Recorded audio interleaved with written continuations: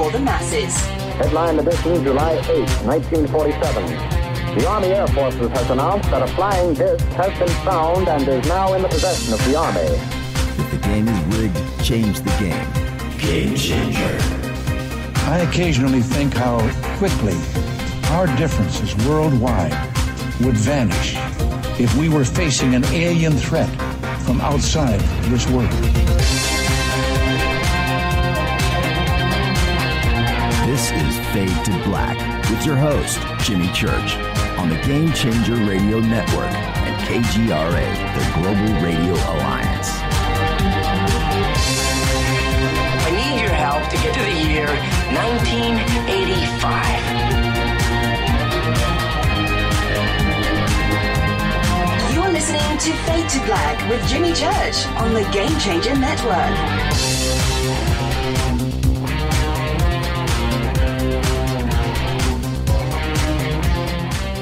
Good evening. Fade to Black.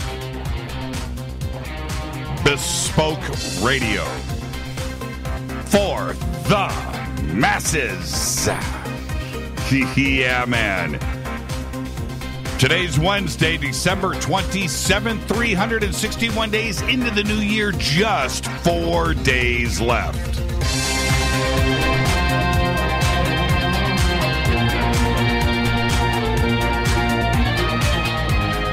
We are live from a bunker somewhere in downtown Burbank, California, and I would like to welcome everybody listening all around the world, all across the United States. Hither and thither, to and fro, back and forth, up and down, east and west, north and south, far and near. This is Fade to Black for KJCR, the Game Changer Network, and KGRA, the planet. I'm your host, Jimmy Church. What is cracking, everybody? How you doing? We're at the end of the year. Can't believe it. We got here somehow. This is a crazy year. And tonight, very special guest, radio host Phyllis Garr is here. We're going to talk about being awake and aware in 2018. She's the best. Can't believe it. This is it. Tomorrow night's our last show of the year. Falls on a fader night. No more fun than that, right? We're going to have John Rappaport here with his No More Fake Newsroom Live, followed by open lines all night long. We want to hear from you. And our special guest tomorrow night, taking your calls with me, will be astrologer Jeff Harmon. We're going to take a look at 2018, make some predictions, do some little astrology live on the air, take your phone calls, have some fun, do a end of the year special event tomorrow. And then we roll into the weekend. Friday night, I am over at Coast to Coast AM. My guest will be Richard Dolan, followed by open lines all night long. Okay, so 2 nights of open lines over at Coast. I think I'm gonna have Stephen Bassett over there too for a little bit to help me open up the show. Okay, so that will be this week over at Coast, and then we come back home and get ready for the New Year's Eve party. Yeah. Did you get your invite? Did you get your invite? You know you want one. I think next year, I'm going to make this announcement with Rita. This is what I want to do next year for New Year's. I want your opinion on this. Oh, by the way, and then we also have the next podcast star announcement too as well. We got to handle that too. Oh man, and we've got it down to a few finalists. We've got to make a decision here, and I guess we'll try to find a way to make that announcement hopefully tomorrow night. I guess we have to. It's the end of the year. Okay, so this next year on New Year's, Rita, we should have a contest next year, and we should fly in a fader not from around the country to come over and do New Year's with us. And we should have some crazy contest. Yeah, I think we should. Rita, what do you think about that idea? Let's see what Rita has to say. And she's going to be texting me in about 2 seconds. Are you out of your cotton picking mind? But I think that's a great idea. I think it's a great idea. We should just have a big contest. and fly somebody in for our New Year's Eve bash. What do you guys think about that? And if we do that, how do we do that kind of contest? Need to think about that one. But that would be so much fun. Some lucky fate or not. Okay. All right. So tomorrow night's open lines, and Lisa Garr is here with us tonight. You can follow us on Twitter at JChurchRadio, at JChurchRadio on Twitter. Use hashtag F2B for the sandbox. New Year's is midweek next year. Is it midweek? How is it midweek? If New Year's Eve, what is New Year's Eve on this year? It's Sunday, right? Right? Isn't that New Year's Eve? 29th, 30th, 31st. So then next year it's on Monday and Tuesday. So what's the difference? It's a 4-day weekend. Somebody can fly in. I mean, Paula, what if you won? I think you would be here, right? Well, and you know what else? I'll be honest with you. Midweek, it doesn't matter for us. That's a good reason to throw a party. All right. Follow us on Twitter at JChurchRadio. Hashtag F2B is the sandbox. Come and hang out with us over there. We do 2,000, 3,000, 4,000 tweets a night. Come over and join in the conversation. The chat rooms are open over in Spreaker and KGRA The Planet. And there you go. Let's get this thing started tonight. You can also email Jimmy at jimmychurchradio.com. Okay? Coming up in February, Lisa Garr, our guest tonight, will be there. The Conscious Life Expo, February 9th through the 12th, 2018, at the LAX Hilton. Tickets and info over at jimmychurchradio.com. Click on the banner right there, and it'll take you to their website where tickets, info, all of the presentations and panels, everything is up there. I'll be hosting Friday night over there, the Ancient Aliens panel, and my guests will be David Wilcock, Corey Good, Linda Moulton Howe, William Henry, and Jay Widener. All stars of Ancient Aliens, all have their own shows over at Gaia. So there you go. That'll be the Ancient Aliens panel Friday night in the Plaza Ballroom at the LAX Hilton. Okay, so we'll see all of you Fadernauts there. Man, I can't believe it. This is it. It's tonight and tomorrow night. And these are our last 2 shows of the year. Unbelievable. Unbelievable year. You can also subscribe to our podcast, help support the show. We have over 775 archive shows right there. Custom apps, Apple, Android, all platforms, just $2 per month. Okay? Best deal in all of the internet. You can also become a Fade or Not. Go to our membership section on the site. Again, help support the show. Okay? Where are you going to get the Bunker Cam? Hey, what's up, everybody? You can even get commercial-free downloadable archives, updated every single day. And if you get the Game Changer, you can even get your Fade to Black gear. That's right. And when you get your Fade to Black gear, take a picture, send it in. We'll make you famous. All right. Don't forget all of our sponsors here. Life Change Tea, GetTheTea.com, River Moon Coffee, New Pharma, Ancient Life Oil, Sacred Skulls, New Mana Food Storage, and, of course, Bearing Optics Night Vision, so you can go and see your very own green chrome balls. Let's get this show cracking. Our dead guy's birthday today, Heather O'Rourke, 1975 to 1988, died at the age of 12. She was the actress who starred as Carol Ann Freeling in Poltergeist. Yeah, and its sequels. One of the most quoted lines in cinema history with, "They're here." Tragically died at the age of 12 during surgery in 1988 after being misdiagnosed with Crohn's disease. They tried to save her. They even put her on a helicopter, flew her down to San Diego, but she died at the age of 12. Happy birthday, Heather. On this day in history, OTD. 1968, Apollo 8, allegedly the first manned mission to the moon, returned safely to Earth after its 6-day journey and 10 orbits around the moon, and they were able to see the dark side of the moon for the first time. What did they see? Well, they didn't say much. Fader fact, in the U.S., okay, now listen to me. In the United States, the death toll from guns is higher for kids aged 0 to 4 than it is for on-duty law enforcement officers. And that is a fader fact. All right, tonight, very special guest radio host Lisa Garr is here. She is a guest host with me, of course, over at Coast to Coast. She has her The Aware show.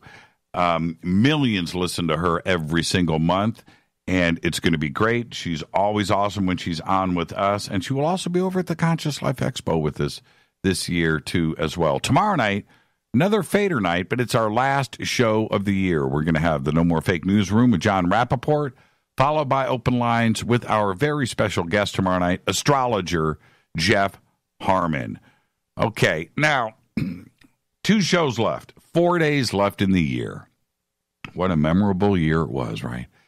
And off of the top of my head, I did not do a Google search for the top stories of 2017. You almost needed that, though. And what were the biggest stories? And some might say politics. Don't do politics on this show. Gave that one up. Politics for a show like this is called Divide and Conquer. And this audience is on a united front for all things conspiracy. And what's under the conspiracy banner? The conspiracy umbrella. The conspiracy banner. What's underneath that? Well, of course, we have UFOs. We have things like the easy stuff like JFK, Gulf of Tonkin, right? But also education, lost history, Egypt, the banking system, the Fed, near-death experiences, ghosts, Bigfoot, cryptozoology. I can go on and on. All of those things fall under the conspiracy banner. And this year, with politics doing what it did, politics was very successful at dividing the country. Like it's never been divided before. It's always been red and blue, right? But this year, it divided things. So much so that you cannot say anything. You can't.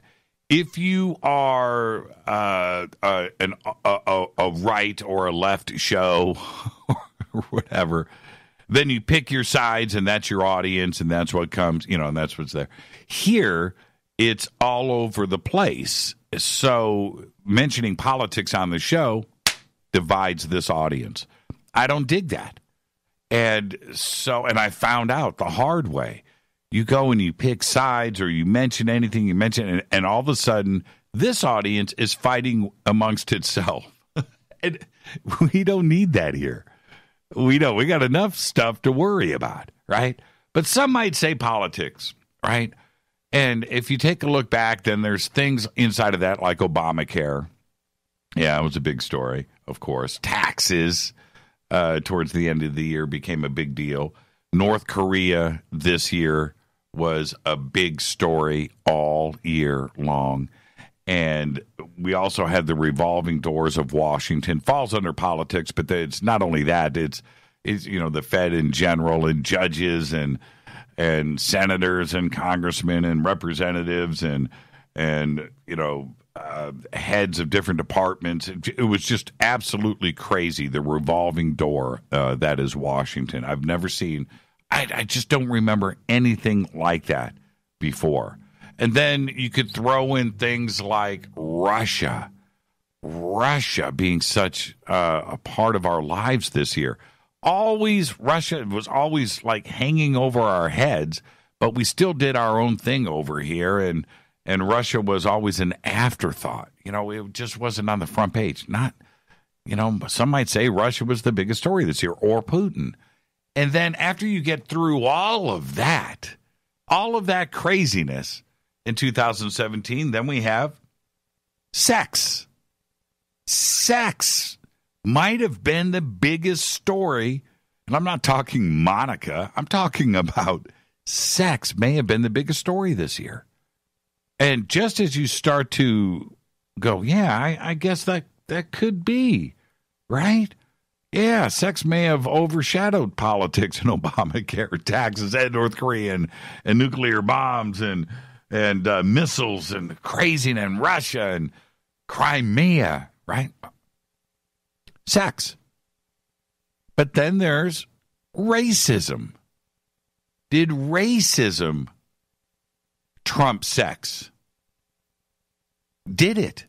Because I need you guys to just sit back and understand what I'm talking about here. Remember all of those white supremacists rallies? Remember that? Remember that Camaro or Firebird or whatever that was, Plymouth Barracuda, whatever that was, running down a protester? So, killing.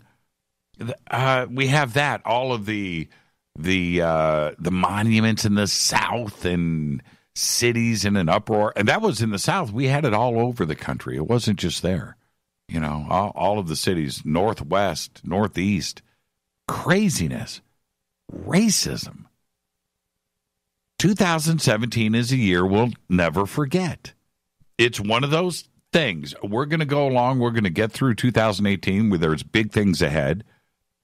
And normally you forget about the previous year. But I didn't even mention the weather. The weather. Could the weather have been the biggest story of 2017? We had like 150 hurricanes. Texas, Houston, right? Florida, the Caribbean, pummeled by one hurricane after another. Puerto Rico still without electricity. And think about what they're dealing with still right now in the Florida Keys and up and down the coast there in Florida. Think about that. How do we get through this? These thoughts. And I didn't even mention ISIS. And the other funny thing when it comes to ISIS, I don't know if you even noticed, in the headlines, was that ISIS allegedly has been defeated in Syria. That now Russia says that Syria now occupies 100% of the country. The United States is saying 98%, but that it's mission accomplished. Everything is done over there. How did that not become headline news? We got so acclimated with these news stories and these headlines all year in 2017, getting bigger and bigger and bigger and bigger and more sensational, and they were big. Okay, we had indictments and firings and Senate hearings and craziness and investigations one after another, going all the way back to the email question came back, and so headlines that were so big. And I'm talking about with racism and sex and Putin and Russia, that the email question and ISIS barely got mentioned. Barely got mentioned. All of this uproar about bombing ISIS and beheadings and entire cities being bombed and liberated and everything that went down over there, it didn't get mentioned. And it was right at the end of the year. Pretty strange, isn't it?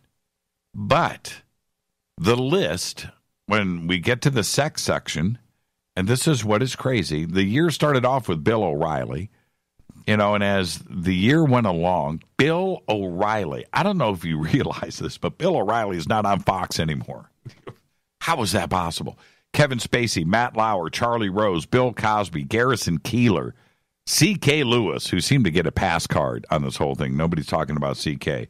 Jeffrey Tambor, Al Franken, Russell Simmons, Tavis Smiley, Dustin Hoffman, partial list all year long, right? And I'm going to be straight. That's not the biggest news story of the year. Everything that I mentioned, everything, Kevin Spacey and Matt Lauer and Bill O'Reilly sitting right there, and they're not the biggest news of the year, not even close. Nope. The biggest news event of the year happened on December 16th, 2017.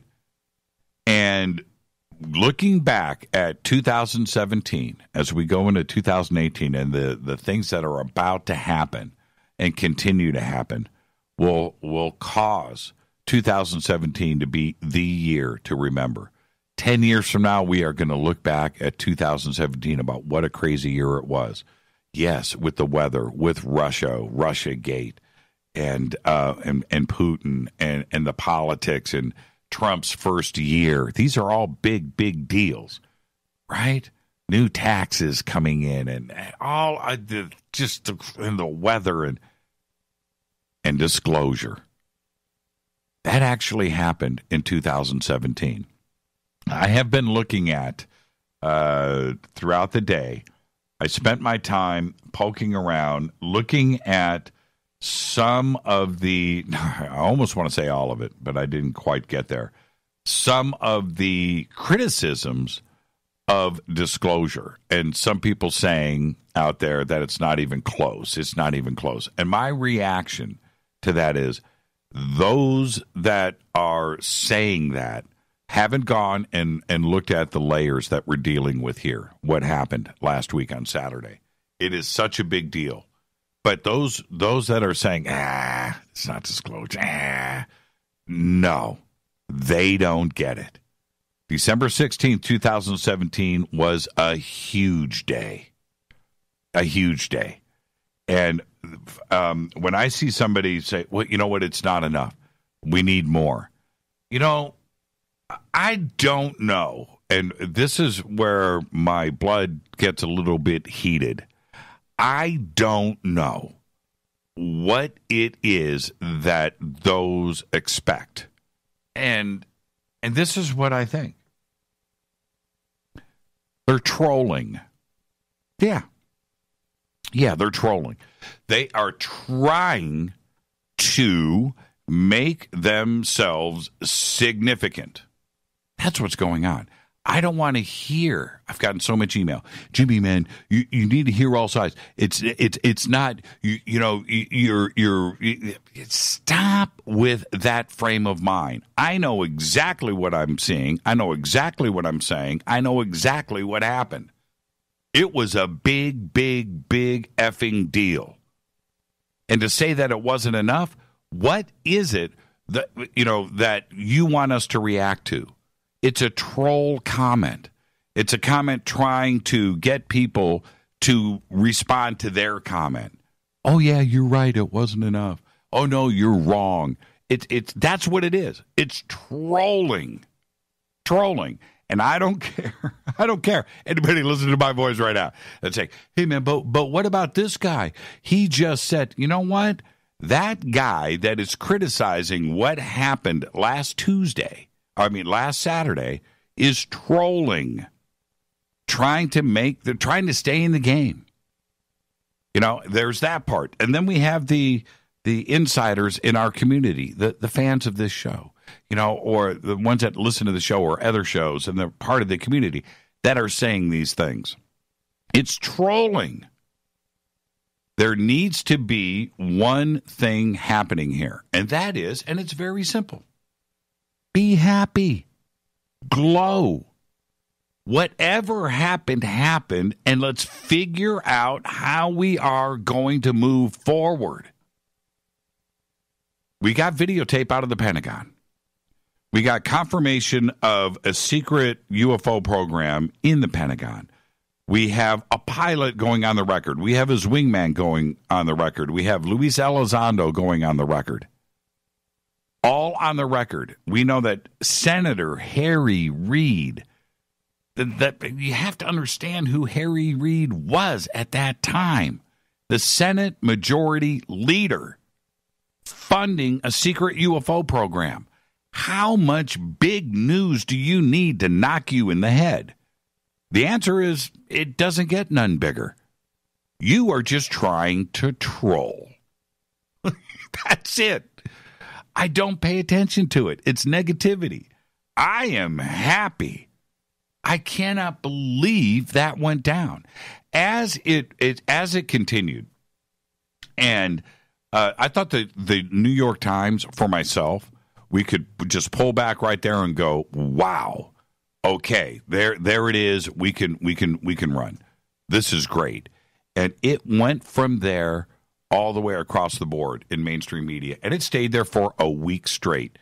It is hard to keep a story in the news for a week straight. That's how big this is. Now, where do we go from here? Now, I stated last night, and as we go into 2018, this is what I asked from this audience. This is what I asked from the researchers out there, those that are listening right now, and they all are. Each of you has a little taste of something that is in your expertise, that is in your wheelhouse. So let's go. That's how we move forward. Let's find out about this warehouse. Let's find out about this government program. Last night on the show, Stephen Bassett said it was $22 million over 5 years. And right after he said that, I got like 5 emails today. No, it's $22 million a year. So I don't know. So let's go find out. Let's go find out. Let's continue the analysis of this video. There's no debunking of the video. I want to know how that ship was traveling. I need that broken down. I want to know the airspeed of that ship. I want to know. There is a direction that this craft is flying in, and you can see the clouds moving in the background. I want to know, what was the airspeed at that point? I want to know these things. Okay, now getting Dave Fravor on the show, that's going to happen, and we're working on that, and that's not that big of a deal. He's had a busy week, but we're going to have Fravor on this show. Of course, we're going to have Luis Elizondo on this show. We're going to have DeLong back. We're going to do all of that. I really want Steve Justice on the show from Skunk Works. I want that too. And there are others out there that are researchers that can help break down each element of everything that we are dealing with. I want to know about the CIA. I want to know about the Pentagon and how that is running. There is so much information here with this disclosure that happened last Saturday that we have so much work to do in 2018. And that is the truth. That is the biggest story of 2017. It doesn't get any bigger. As big of a news year as it was, and it was huge. And I talked about that every single day on this show. How are we going to top the headlines? How do we top the headlines from the day before? You don't remember the headlines from last week. I had no idea that this was going to get dropped on December 16th, 2017. This is Fade to Black, our second to last show of the year. Tonight, Lisa Garr is with us. Tomorrow night, Fader Night, our last show of the year. We're going to have astrologer Jeff Harmon in here, and, of course, John Rappaport. So I'm going to take a quick break. I'll be right back with Lisa Garr of The Aware Show. She also guest host with me over at Coast to Coast. Great voice, great mind, and she's going to help us how to stay awake and aware in 2018. On the Game Changer Network and KGRA The Planet, I'm your host, Jimmy Church. This is Fade to Black. I'll be right back.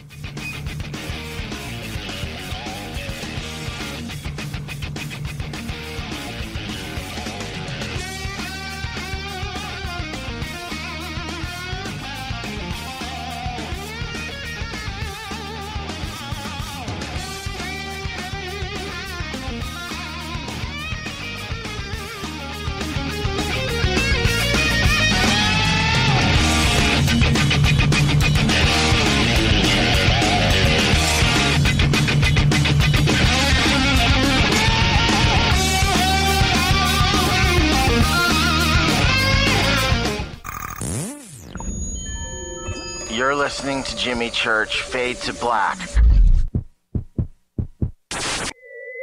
Fade to Black will now pause for alien identification. The station that talks the net. KGRA Radio. When you take the beans from Central America with dashes of Indonesian and African mixed in and then roast it to the dark side of Fade to Black, you create the ultimate brew of fringe. Introducing the Fade to Black blend from River Moon Coffee. Yes, River Moon's darkest customized roast was created for the love of Fade to Black. The alchemy of masterful roasting and smoking the beans is in every sip of this full-bodied, dark Java. I need my coffee dark, deep, with distinct bittersweet chocolate highlights, just like the bunker. Leaning further into the darkness of the roast is Fade to Black Blend from River Moon Coffee.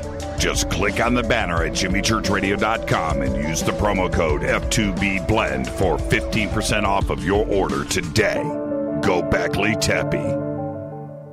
Natural Health Solutions with Chris and Ronnie. Hey, Ronnie, how you doing? Great, Chris. Now, you're the CEO of GetTheTea.com, right? Yes, I am. What is GetTheTea.com? I mean, is this tea you buy in a store? Well, no, it's not. Life Change Tea is just that. Life-changing. Life Change Tea is an herbal tea that gently cleanses your body from intruders. What do you mean by intruders? Well, intruders are toxins, chemicals, GMOs, heavy metals, and more. They're in our food, in our water, in our air we breathe. Seriously? Yeah, seriously. And Life Change Tea will help you with removing these, as you say, intruders? That's right, Chris. Are there side effects with this tea? Well, you might lose a little weight. When you clean your colon, you lose weight. You feel better, and you have more energy. Wow. Ronnie, where can people purchase Life Change Tea? Oh, that's easy. GetTheTea.com. That's GetTheTea.com. Ronnie, I want to thank you for being on the show. People, don't forget, GetTheTea.com. 9 out of 10 geneticists agree. Fade to Black is not your father's radio show on the Game Changer Radio Network and KGRA. The Planet. Win big with KGRA this summer. Tickets and hotel accommodations to the biggest conferences, autographed books and DVDs, chances to win all-inclusive conference cruises, and private dinners with your favorite KGRA hosts. Click the contest tab at kgraradio.com for your chance to win big this summer. Your contact for the best alternative talk radio on the planet. kgraradio.com. Hi, this is Rob Reiner from Anvil, and you're listening to JimmyChurchRadio.com. What's up? I'm Chris. What up? This is Kyle Massey, and you're listening to Jimmy Church Radio.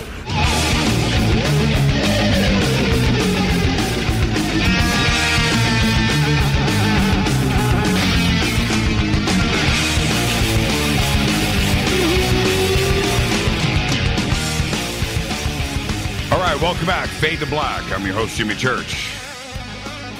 Tonight, Phyllis Garr is here. Yeah, man. And this segment of Fade to Black is proudly brought to you by Life Change Tea. Starting with their super strength tea, we use Life Change Tea products every day, including Coral Seed, GI Joy, Pine Bark, Moringa Drops. I do it all every day. And I'm never sick. I feel great. Just use the promo code FADER. That's all you got to do. Promo code FADER. Click on the banners over at jimmychurchradio.com. You're going to get yourself some free shipping. Why?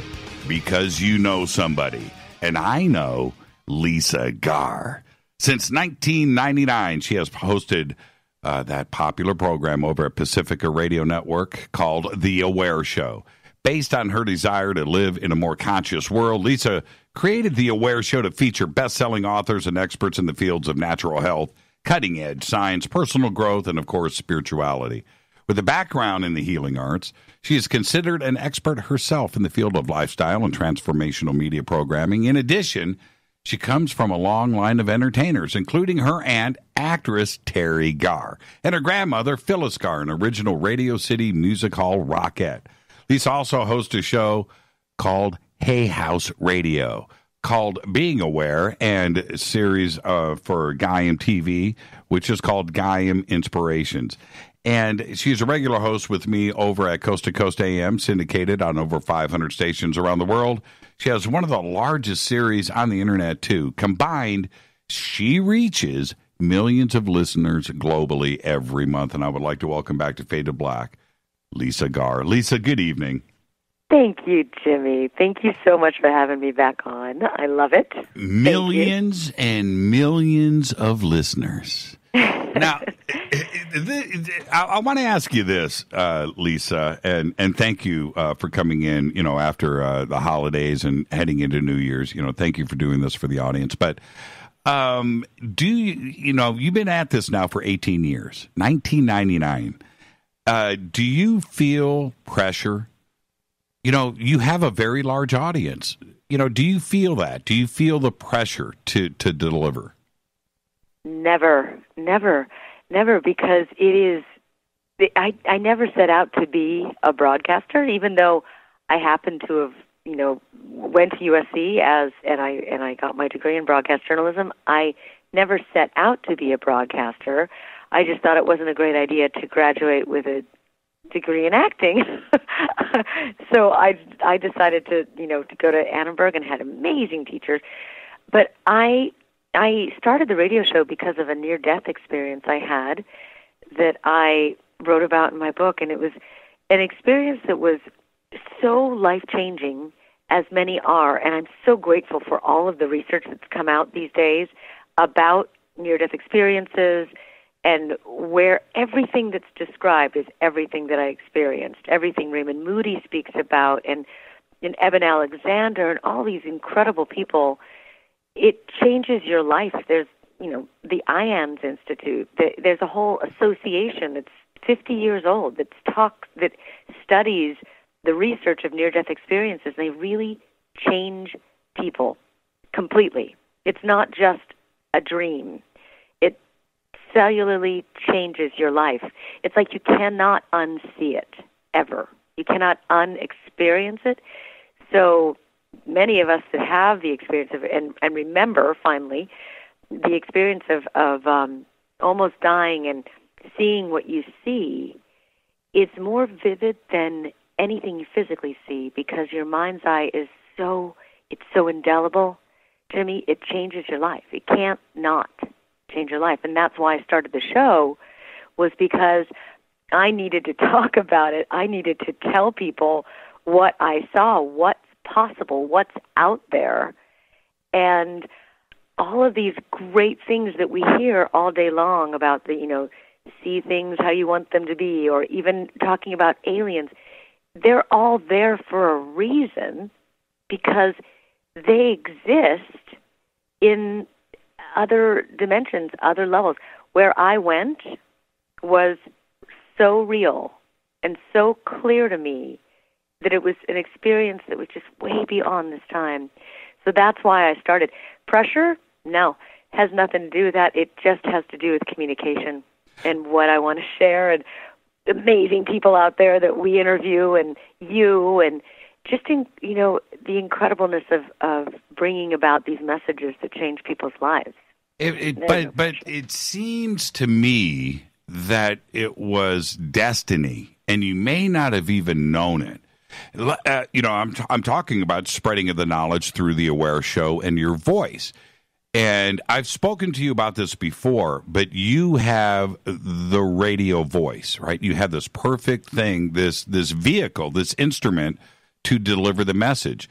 Did you have the voice as a young girl? Did you have that tone? Or did you just chain smoke cigarettes and drank a lot of whiskey? No, I was in musical theater for a while, so I like to sing, but I never had any. This has been my voice forever. See, it was destiny. See, that's what I'm saying. It was destiny. Thank you. I don't know how to. I'm blushing. Well, no, you don't have to blush. I remember Rita and I. We just finished Fade to Black, and we're in the car, and we turn on Coast, and you're there. You're hosting, and I turned to Rita, and I turned up the radio. I said, "Listen to Lisa's voice. Just listen to that voice. She's, you've got the instrument to speak to the masses with." And so congratulations. It's destiny, though. And when you look at synchronicities, as you do, and spirituality, it was your path. Did you ever try to fight it, or did you go with it? Great question. Yeah, as the years go on, and what amounts to bringing about a show to the millions of people a month, it requires a lot. It's a lot of work. I mean, it's 24/7. We were talking about this earlier, the back end of everything and providing the content for people so that they can have access to it after it's live, and the members and what that means to people and connection with people. And yeah, it gets to be a lot. And I've learned throughout the years, originally, I told you I came about this because I wanted to communicate this incredible experience of mine and all the people out there who are talking about the same thing. And then there was the internet, and so we brought everything online, and then we became basically not internet marketers, but essentially putting our whole life online, and that was a learning curve for me. That was a big learning curve for me. And so, yes, those are the challenges, but I never even thought about stopping ever. I never want to. I will always, you know why? Because this show is a healing for me. It's a healing for me every single day I do it. Just as what you do is you just have this insatiable curiosity and thirst for the information that you talk about. You can't not do it, right? Can you imagine? No. What would you do? No, I could not imagine. You just read and research and talk to your friends about it, right? Same thing you're doing on the air. It is so funny. I remember, Lisa, back in the early 90s, when Coast to Coast kicked off, and I lived across the street from Coast at the time. I didn't know Coast was across the street. Oh, really? From me in Sherman Oaks. Yeah, I lived right there on Dickens. So anyway, but I found Coast in my car, so I go out and I buy a radio for my nightstand so I could listen to Coast. And I'm trying to find it, and I find, and the reception wasn't that good. So I went back out and got another AM, I exchanged it, brought it back. Now I got the reception. So I'm listening to Coast all night, and this is what then I found out when they gave in the call-in numbers. I was like, what? 818-501? That's my phone number. And my phone number was one digit off from the Coast numbers. What? Yeah, and so I thought it's got to be close. And then I found out it was across the street. But my point is this. As I listened to Coast and really got into talk radio and started listening to it, I thought to myself, it feels like everybody's holding back, right? And if I was in a position to host the show, I would ask different questions. I just felt like, and I wasn't getting what I wanted out of it. And so, could I imagine myself doing something different? I've been planning this for a long time. You have. You launched that Rockette of Desire a long time ago. Right. Isn't that interesting? And that's the most important part. Now I want to pick your brain. So let me do this host to host here. Wow, did I just say that? Okay, I love it. I just said it. There are a few things that you do deal with. I'm always conscious about dividing my audience, right? And trying to steer this ship where I'm not getting the audience, upset. But there's a few zones I try to avoid, and one of them is religion. And for you, with a near-death experience and spirituality, religion comes into play for your audience and for you. So how do you deal with that without upsetting the apple cart? Almost everyone I've ever interviewed speaks about spirituality instead of religion because it's a oneness, universal, all one God. I mean, every single religion, their basis is a belief in something bigger than themselves. The universal themes of religion are the same exact themes of what you would call spirituality. It's community. It's a large group of people believing the same way you do. It's being part of a whole. It's being a part of something that's much bigger than you, that's a movement. I mean, you could pretty much slap those guidelines on everything. You could put that onto politics. You could put that onto sports teams. I mean, you could do that. It's belief system. It's all belief system. So there's that connects us all is really what we believe in. Religion, you could call, as a group of people that are connected to the same set of beliefs. Same thing with politics. Same thing with the sports team. Same thing with all of those. Is it's connected to something bigger and greater than us.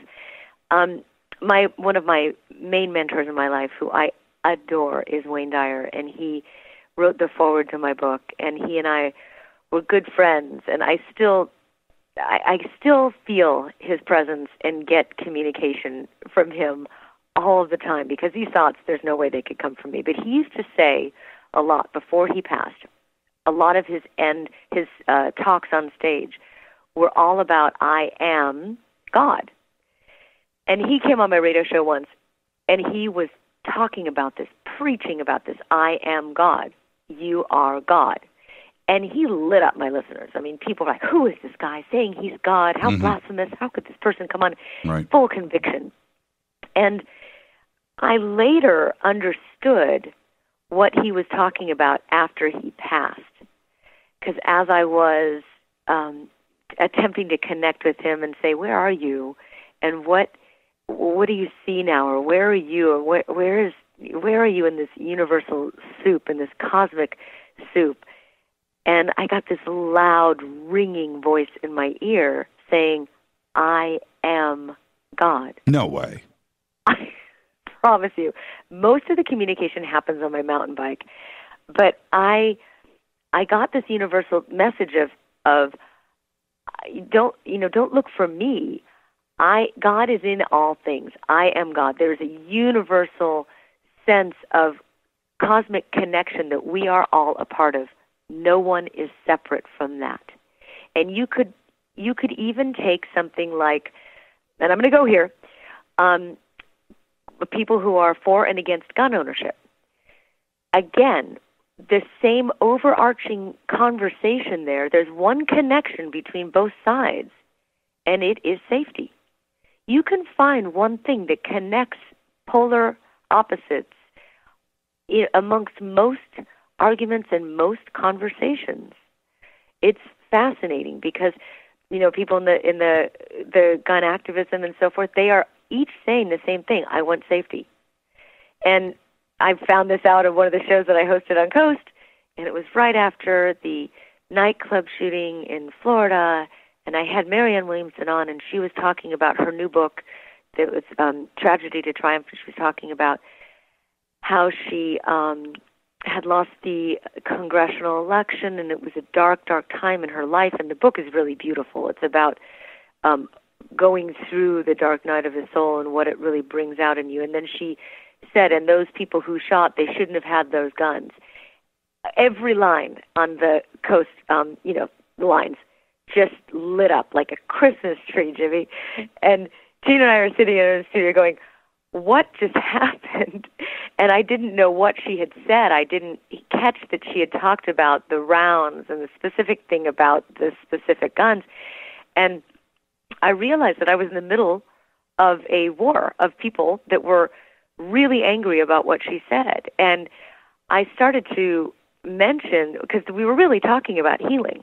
We were talking about beginning the healing of this mass shooting that had happened. And I realized that everyone who was calling in that was so passionate about their rights to own arms were just as passionate about their feelings of the people that had died and the remorse that the nation was having around that. And it was a universal overarching theme of connection.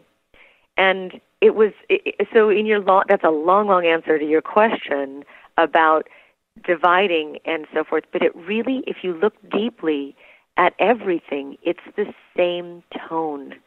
And you could find a common thread in most opposing arguments. That is part of the talent of being a host. There's that part. And then you have to fight the inner self of your own opinion, right? And so you have your responsibility to the audience, and then you've got your own opinion. And in most cases, your opinion doesn't really matter. No, no. Right. No. And that's when, the ego needs to get kind of checked, because that's where an agenda would come in. If you have an agenda about it, but hosts don't do that. we never needed to have agendas because it doesn't make sense for what we do. We have this great responsibility and this honor and this privilege to be on the airwaves. Wow, I mean, what an honor. What an honor.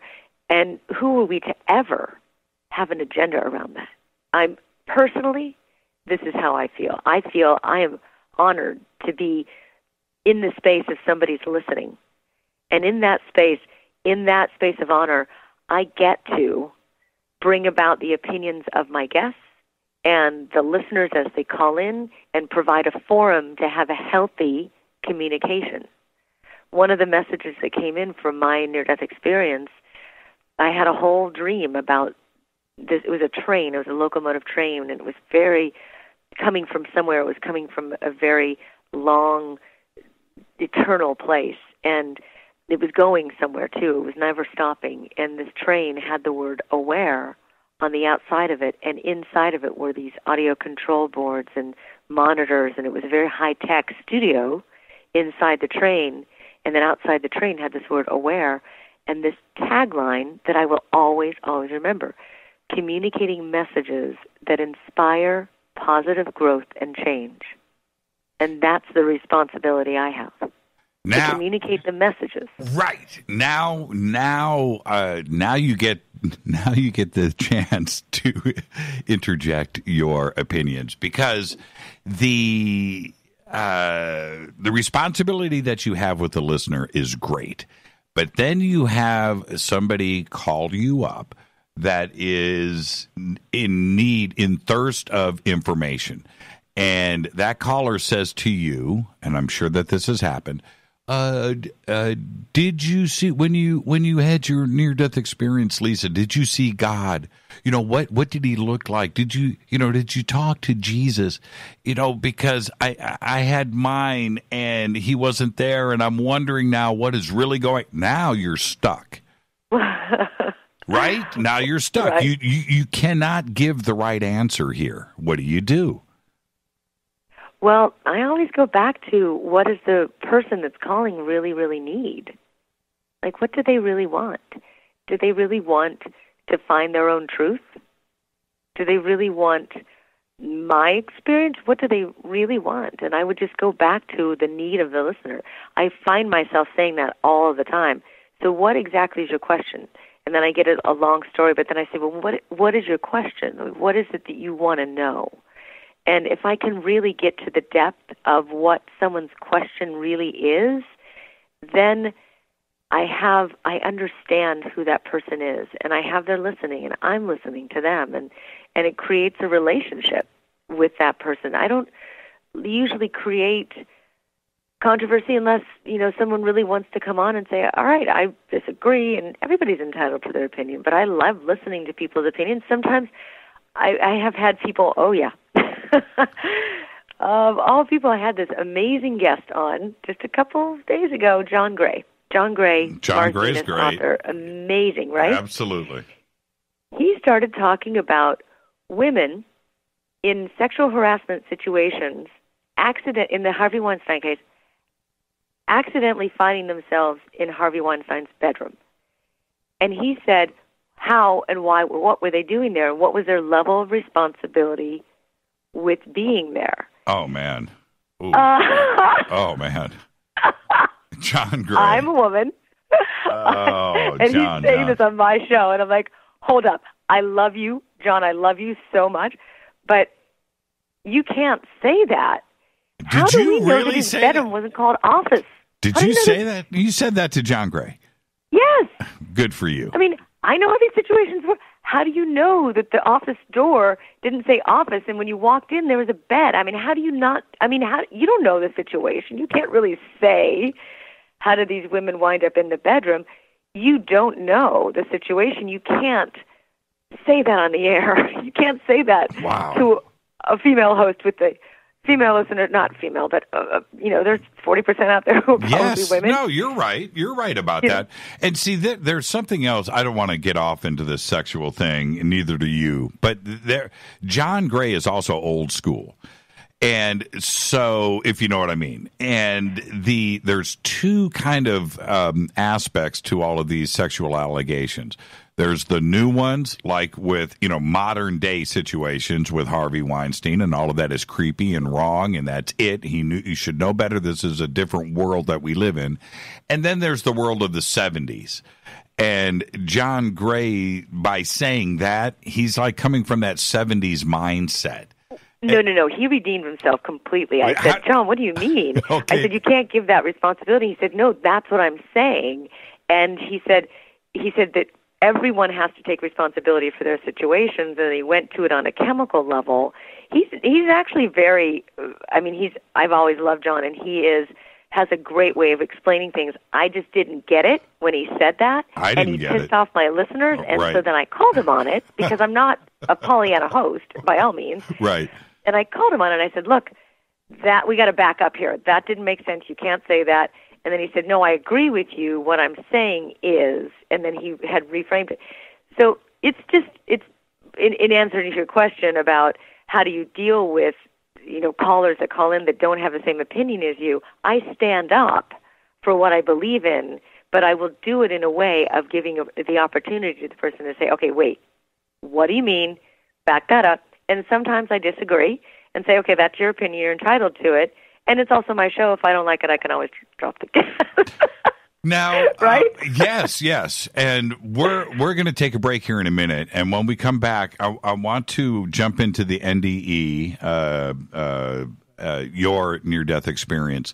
But what I want to ask you is, when you listen to others share their near-death experience, could be at a conference, could be in a book, could be a video, where you have sat back and went, that's not quite right. Have you disagreed with somebody's near-death experience? Great question. Yes. There's many different experiences that people have within the NDE. It's not a classic go-to-the-light type of experience. But do you want me to answer this now? Because we're going to set this up, because we're going to talk about this throughout the next segment, because there are so many different things that are going on there, and there almost isn't a common denominator, right? There is and there isn't. Sometimes there's psychological breaks that could happen because pain is so extreme that one could go into an altered state to create a justification of the experience. Sure. I have heard those mistaken as a near-death experience, yes. There you go. I kind of went through that myself as well. Let's take a break right here. Our guest tonight, Phyllis Garr, The Aware Show. This is Fade to Black. I'm your host, Jimmy Church. We're going to take some phone calls to the top of the next hour, so get ready for that. This is Fade to Black on the Game Changer Network and KGRA The Planet. You can follow me on Twitter at JChurchRadio. You can follow Lisa at The Aware Show. We'll be right back. More with Phyllis Garr after this short break. Stay with us.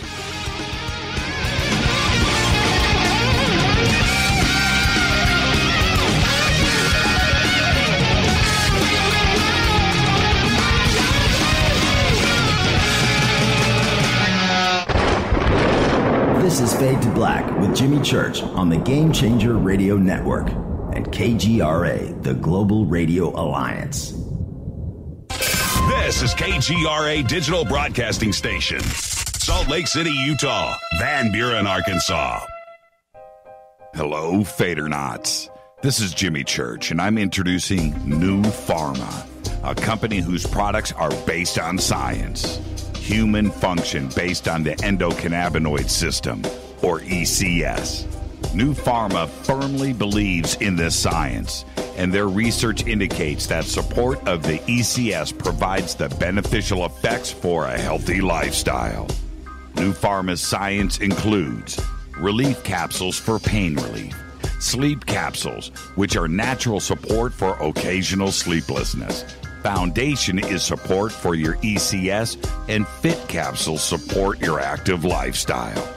Just click on the banner at jimmychurchradio.com and use the promo code F2B for a 33% discount on all of their products. or visit newpharma.com for all of the knowledge on the science. That's GNUpharma.com. Go back, Lee Tappy. And you're listening to my main man, Jimmy Church, on jimmychurchradio.com. Hi, this is Ray Hobbs here, repping the planet, and you're listening to my good friend, Jimmy Church, Fade to Black, on the Game Changer Network and the KGRA digital broadcast station. This is Toby Kebbell. You're listening to jimmychurchradio.com. Don't hurt me, Jimmy. I'm only little. Hey, I'm Adrian Grenier. And this is Ari Gold. We're the Honey Brothers. Yes. We are of the Honey Brothers. Hey, I'm Adrian Grenier. And I'm Ari Gold. We're the Honey Brothers. And you're listening to Jimmy Church. The Revolution. Ancient Life Oil. Life-changing. The real oil. CBD is truly ancient life oil from the source. This oil has no psychoactive effect and is also legal in all 50 states. When you're healthy, you're happy. The truth about this wonderful plant is that it wants to give back to mankind life, longevity, and happiness. Ancient Life Oil are golden grade, all organic, non-GMO, and infused with high-quality liquid coconut oil. It's simple. Just go to ancientlifeoil.com today. That's ancientlifeoil.com. The best, purest, organic, and non-GMO CBD in the world. Go back, Lee Tappy. The statements made regarding these products have not been evaluated by the Food and Drug Administration. These products are not intended to diagnose, treat, cure, or prevent any disease. Please consult your healthcare professional about potential interactions or other possible complications before using any product. This is Micah Hanks of the Gralien Report, and you're listening to Jimmy Church on Fade to Black, across the globe on the Game Changer Radio Network and the one and only KGRA Radio, The Planet.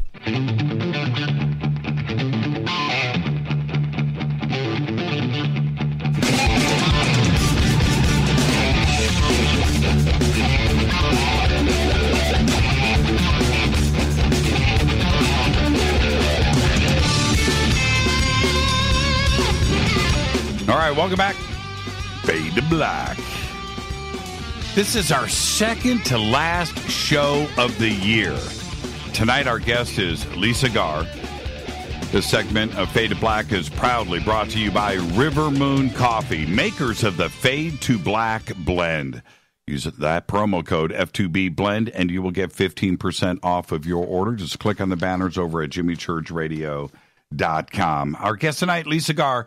And now, Lisa, I understand that this is somewhat confrontational in that, you know, have you disagreed with others' near-death experiences?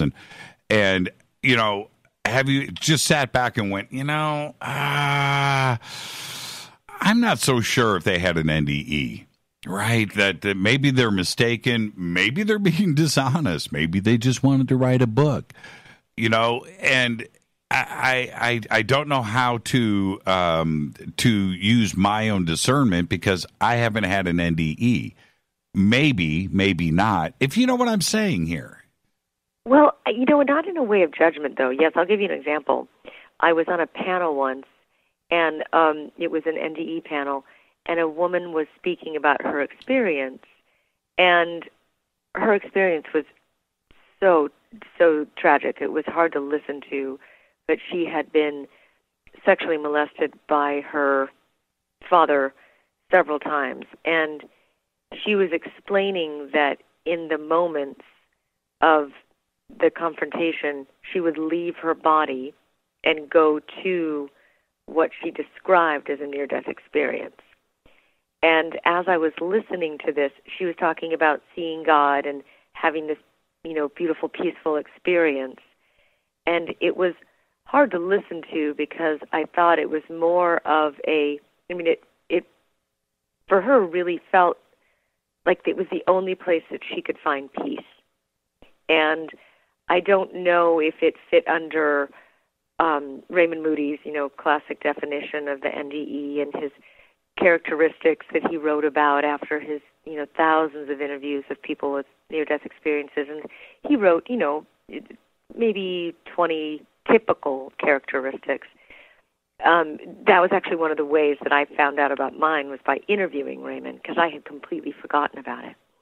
But it was in that experience that it wasn't a judgment against, oh, she didn't experience the classical definition of NDE. It was more so my heart going out to her, and I saw it more as a way for her to be able to manage and cope with a very, very wrong situation.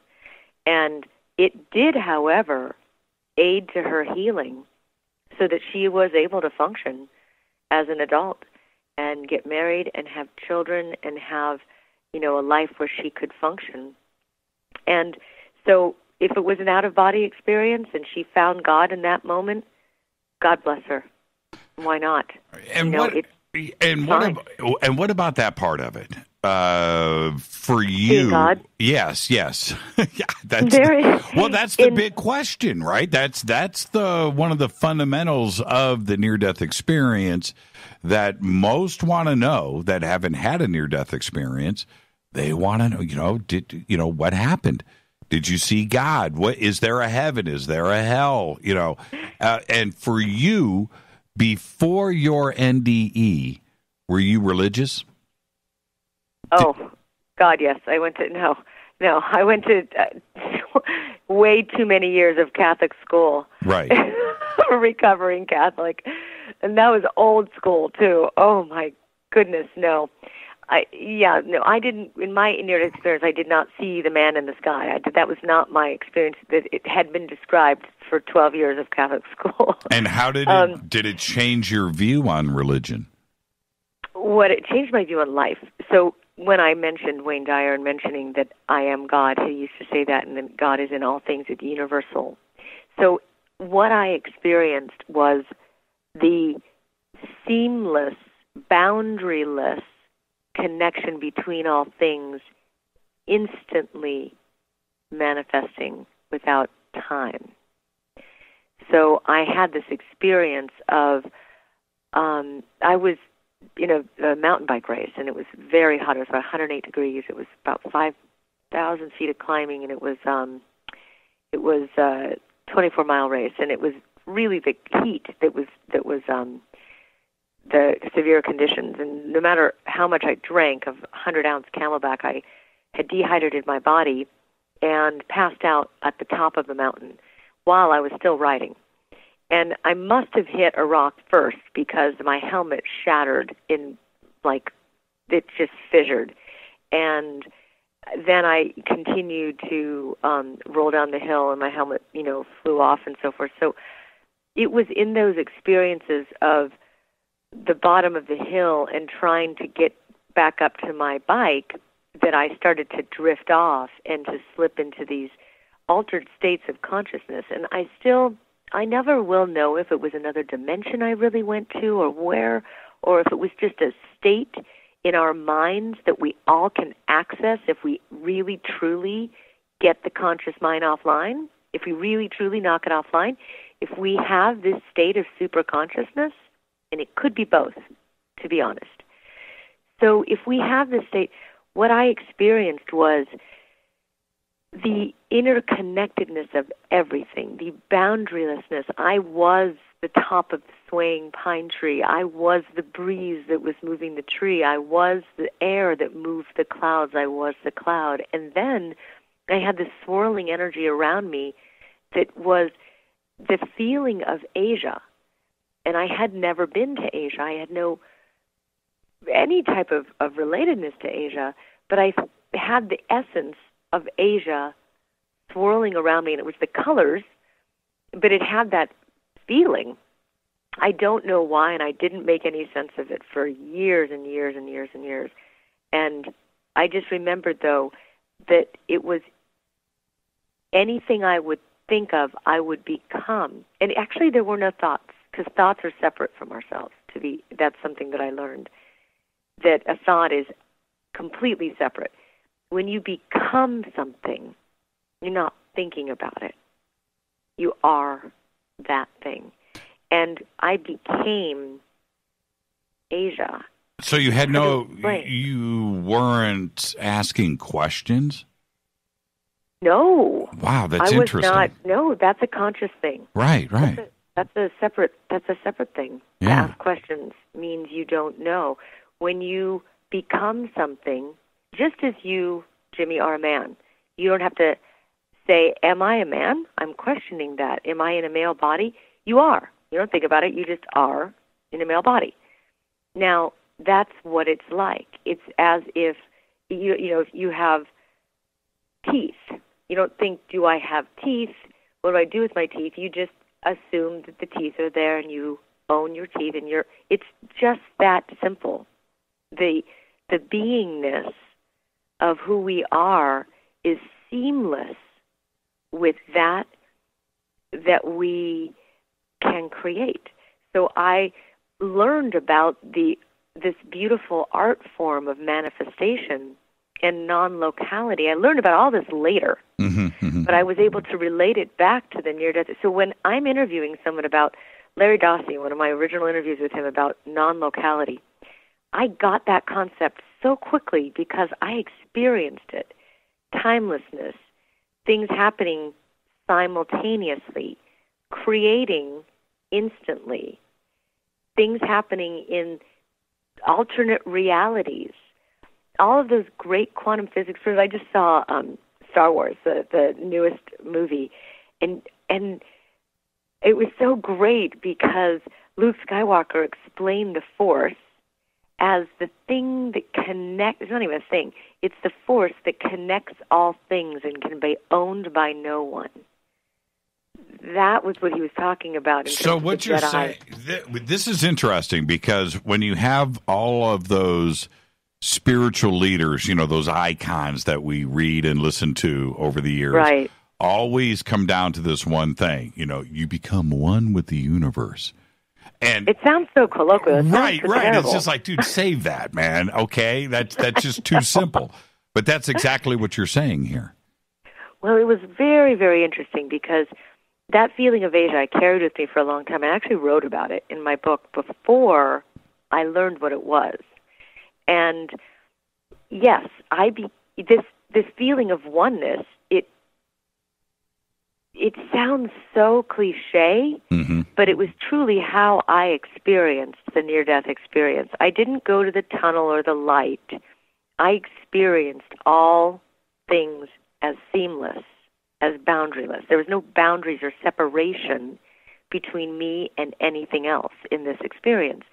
But the feeling of the Asia was very distinct in my memory.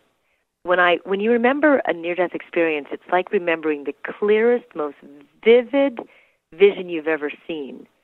And you remember it like it was yesterday, and it never goes away. It's like the brightest light. It must form in the brain a very strong neural bridge that cannot be imploded. It must form a very strong memory in the brain because it's always, and it's described by many people when they remember their near-death experiences, they always say it's like it was yesterday. I can remember it as clearly as if it just happened.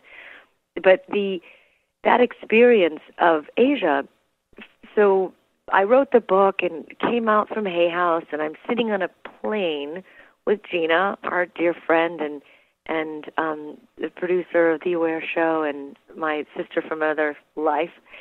And we're sitting on this plane on the way to Denver to do one of the Gaiam shows. And the plane was kind of empty, and I was sitting. It was shortly after we had gone to Bali together, and there was just a really difficult, very difficult situation that we had in Bali, and a near-death experience happened in Bali, and I was sitting on this plane, and I'll remember this to this moment, is the plane was empty, and I was sitting on it. I was kind of sitting upright in one of the chairs next to her, and I said, oh my God, that was Asia. That was what I experienced in the near-death experience that I just finished writing about. Wow. And I know the experience in Bali that you're talking about, and still that messes with me to this day. That was just unbelievable. A friend of ours, the audience doesn't know what we're talking about, but and you know what, and Gina's probably listening, so let's back off of this just a little. So it was just an amazing experience that I learned. The near-death experience constantly unfolds itself because I could not have possibly comprehended everything that in that moment, and especially after my NDE and after I went to these great, incredible, expansive universes, I then shockingly got shoved back in my body because I heard the blades of a helicopter and my body was failing. So I was being airlifted out of this mountain to this hospital. And there was a medic that said, "You're going to feel a slight prick." And he had a needle in my arm, and it scared me. And because I had no idea what happened. The last thing I knew, I was on a bike, and then someone was putting a needle in my head. I jumped. I flailed my arms. All of a sudden, I freaked out, and this poor medic was like, "We're out of here." And I remember him saying that. And then I wound up in this, the hospital. I was all very fear-based after that. I lost my voice. I choked. I couldn't speak. My synapse, and I didn't realize that I had broken the synapse in my brain in the language center of my brain. So right. I lost my ability to speak. I bottlenecked my words. That's another reason why I'm so grateful to have a voice. And I went into so much fear in the hospital and in those moments because I could not figure out where I was, what had happened. The last thing I knew was I was on my bike.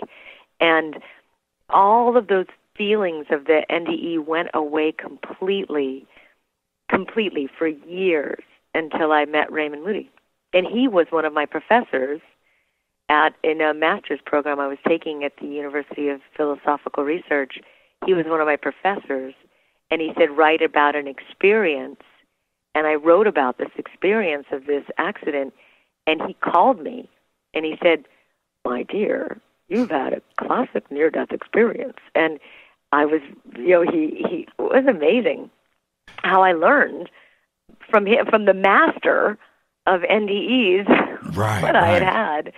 It was quite an incredible experience. But it does unfold itself. Most people forget them because they happen in traumatic experiences and traumatic situations. And there's now these great institutes. Luis Minero has an institute of consciousness studies, and I can't remember the exact name of it, but I don't know if you've interviewed him, but he can induce a out-of-body experience in a very guided, supported 3-day meditation, institute, and he has certifications and programs where you can actually have these experiences in a room with combined people. And it's great the way that people are bringing this experience to people's minds and consciousness without having to have the tragedy surrounding it to instigate it. I don't recommend that. When I was 21, going through those life changes that you do at that age, questioning everything around you. I had a roommate. I want your response to this. I had a roommate. This is in Pasadena, and I mean, I'm reading the books, and I'm, all the spirituality and religion and the UFOs and conspiracy. I am tripping out on life, right? I'm right there. I'm on the edge of the cliff, and he says to me, he goes, he was a total atheist, and he goes, "Jimmy, man, don't you know?" And I'm going through this traumatic thing, right? And he goes, "Don't you know what happens when you die?" And I go, "No, man, what?" He goes, "This," and he lays down on the floor, puts his arms on his chest, he closes his eyes, and he goes, "That's it. It's over. It's done. You become dust. You contribute to evolution. You dissolve into the ground. It's over." And I'm like, dude, no. Right? No way. Now, when somebody says something like that to you, how do you respond? There is absolutely no way, because the consciousness isn't matter. Consciousness cannot dissolve into the ground. It's not matter. It is ethereal, and it's infinite. And the consciousness never dies. And if I am tapped into that, and if I believe that, and if I have that experience, then I play with this all the time, Jimmy. I tap into the consciousness of those that have crossed over. It's very interesting. I just learned that a friend of mine died 2 years ago, and I had called the company that he started, and because I've been having a lot of thoughts and feelings, of this person. And I called because he started a water company, and I called because I needed service on the water project. I said, gosh, I haven't talked to my friend for a couple of years. How is he? And the person paused. She said, you didn't know that he died. And I instantly, instead of sadness, I instantly went into, that's why I've been thinking about him so much. And then I thought, God, this is going to be so much easier. I don't have to call him now. I can just think about him and instantly connect to the consciousness that was my friend. And it's actually even better and faster communication for me to close my eyes and sit in silence and connect with that vast consciousness, universal. I mean, Carl Jung wrote about it. It's been around it's been written about for hundreds of years. About more than that probably, about universal consciousness, the collective consciousness. And if I really truly close my eyes and tap into that, you, Jimmy, could have thoughts and feelings that are not your own. So where do they come from? Where do they come from? Where do they come from? My friend that I just mentioned, his name is Olivier, right? So about 2 weeks ago, he calls out of the blue, and we started having, we're getting caught up on things. This is no joke. It's like 2 weeks ago. And I said, dude, do you remember, I just talked about this on the air, man.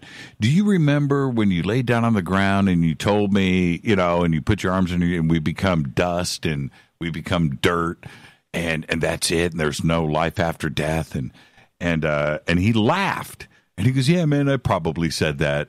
I said, do you know how much you affected my life? Do you know how those words? And he laughed it off. Yeah, but I don't believe that now. I said, but man, wow, it changed your life, right? This epiphany time in my life, and he hits me with this, and man, I had countless nights of no sleep thinking about now, and which leads me to this.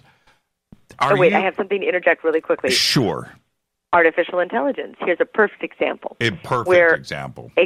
Where a computer or a software can actually take on the rhythms and patterns of human consciousness and recreate itself.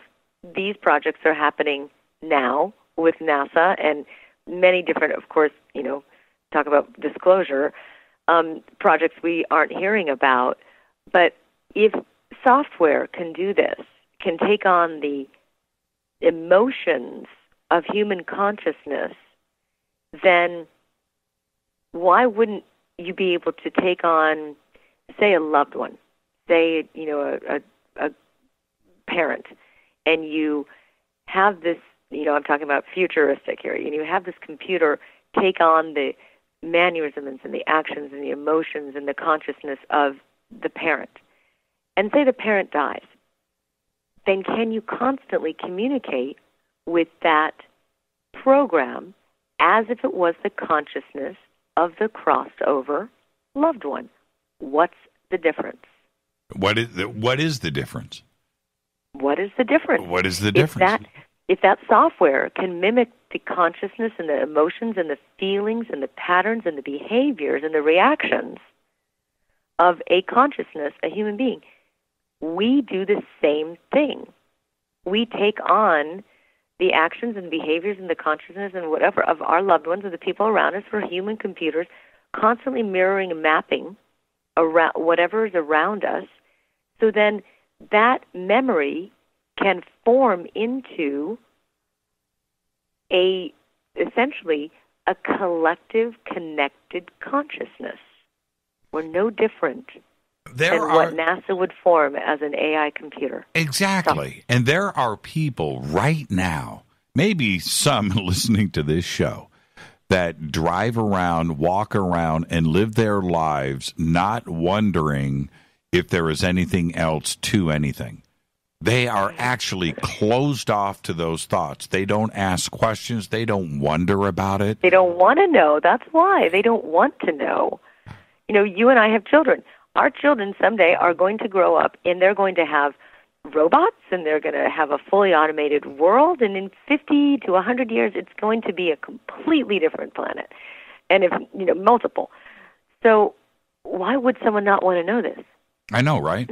Well, there's one thing I know about my two daughters. They will not have husbands. I'm going to make sure of that. I'm going to make sure of that. That's my life's mission. No. Saying the word no. But yeah, it blows my mind that there are those out there that think that there are not ghosts or there's not apparitions, that there's nothing out there. The universe is closed off. There is nothing to anything. There's nothing to wonder about. There's nothing to be amazed about. There's nothing to question. Right? It freaks me out. I did the greatest series on this, and I interviewed, 20 different people in a whole summit of not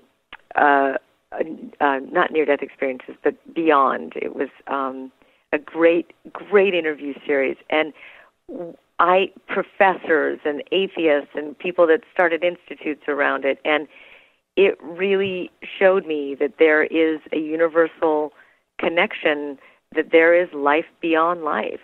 And, after all of these interviews, it was probably one of my favorite summits and series that I've ever done. And I just had it, beyond any type of expectation that I had. Exploring the Beyond was the name of it. And it was a great summit, a whole series on investigating different opinions about the afterlife. And it was so great. It's the people, if they look up theawareshow.com/beyond, they'll see some of the interviews, and it was really cool. All our favorites, Raymond Moody, James Van Praagh, but a lot of people that and don't know and so forth. It was really a great series. I don't want to put you on the spot with him specifically, but those out there that do that, what's really going on? I mean, and I don't want to poo-poo on it because... No, sometimes it bugs me. I Right. got to tell you. I mean, you and I have been interviewing these people that I think are the real deal. I mean, James Van Praagh really, truly has... I've seen him talk about phenomenal things nobody on the planet would know except that one person whose tie fell in their closet that morning that stood there in the audience and wept because it was, he was able to... I mean, seen phenomenal things with him. But then there's people, some of the airways get a little crowded with, oh, yeah, my guides are telling me this, and my guides are telling me that. And sometimes my intuition just goes, well, how do they know? And who are they? And what are you really talking about? Have you have you had anybody with you directly try to contact one of your loved ones and you've busted them? I don't tend to have them do readings for me on the air, so not that I can remember, because I really vet out people before. Are you being nice? Are you just being nice? No, I don't honestly remember. Okay. Ever saying, no, you're not accurate, because we do vet out people before. I get contacted by a lot of people to be interviewed, and sometimes I'll say, look, can we talk ahead of time, because I really want to find out if, not for a reading, but I want to find out more about you and your work and so forth. And I can hear and use my intuition to see if something is going to really feel true or not. And, there's one of my teachers, my amazing guide in life, he's still with us. His name is Michael Tamora. I'm having him on Coast on the 30th on Saturday night. He's never been on before, and he is like the Yoda. He's actually a good friend of James Van Praagh, but he is an amazing teacher. He has physically died 5 times, heart attacks, various different heart failures and so forth. He is the happiest, most jovial human being, and he is an incredible clairvoyant, incredible teacher and healer. And I really have him to measure a lot of things against. When he used to do readings back in the day, I would sit with him for 2 to 3 hours, and he would I would feel like I would go through lifetimes of karma in one sitting. Wow, that's incredible. That's incredible. It was, yes, amazing, man. I need to take a break right here, so let's do that. And, okay, got that queued up? It's Fade to Black, our guest tonight, Phyllis Garr. Now, when we come back, we've got to take a look back at 2017, take a little look into 2018, and then we'll open up the phone lines. This is Fade to Black. I'm your host, Jimmy Church. More with Phyllis Garr right after this short break. Stay with us.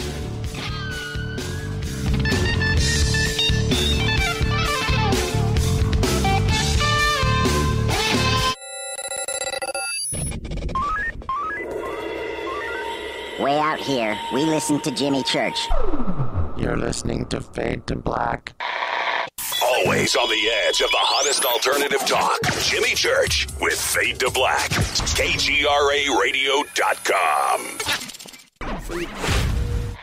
¿Qué tal, mis amigos? Yo soy Mario Carson, el tiburón, y los invito para que escuchen a mi buen amigo Jimmy Church Radio. ¡Claro que sí!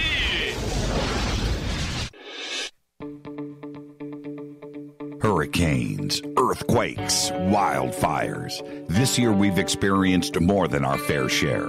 This is Jimmy Church of Fade to Black. And last month I decided to make sure my family does not have to worry about food should we get caught in a real emergency situation. Introducing Numana, a healthy, storable product that tastes so good that you'll want to eat it every day instead of just during those times of duress. All Numana products have a 25-year shelf life, are MSG and GMO-free, no preservatives, and are made in America. With the Numana pack in your home, you'll be able to sleep at night knowing that you've protected your family. Not only have I tasted and tested, I own it. Now you can too. Just click on the Numana banner on JimmyChurchRadio.com and use the promo code Jimmy when you order. In addition to a discount, we'll send you an autographed Fade to Black t-shirt. Seriously. Go Beckley Tappy. Do you worry a lot? Whether you're a college student, busy professional, parent, or grandparent, ongoing stress and elevated levels of the stress hormone cortisol can rob your memory, your health, and your future. Now you can combat the effects of stress and anxiety while improving your memory and recall at the same time with the dietary supplement Calm and Clever. Studies show that the ingredients in Calm and Clever reduce cortisol by as much as 30% in 1 to 2 weeks. Call 1-800-758-8746 or calmandclever.com. You listen to us, and we listen to you. And so does the CIA. KGRARadio.com. Hi, folks. CBD is the home run hitter for health right now. Why, you ask? Because of what it does for the body. Unfortunately, I can't tell you all about the benefit. You know, there's reasons. Do your due diligence and log on to AncientLifeOil.com. That's AncientLifeOil.com. Ancient Life Oil uses organic ingredients and is blended in coconut oil for some of the best benefits. Legal in 50 states and non-psychoactive. Log on to AncientLifeOil.com. That's AncientLifeOil.com. You are listening to Fade to Black with Jimmy Church on the Game Changer Network. Oi, oi, I'm Reese Evans. You're listening to Jimmy Church. This is Revolution. The revolution will not be televised. The revolution is on radio. Ciao.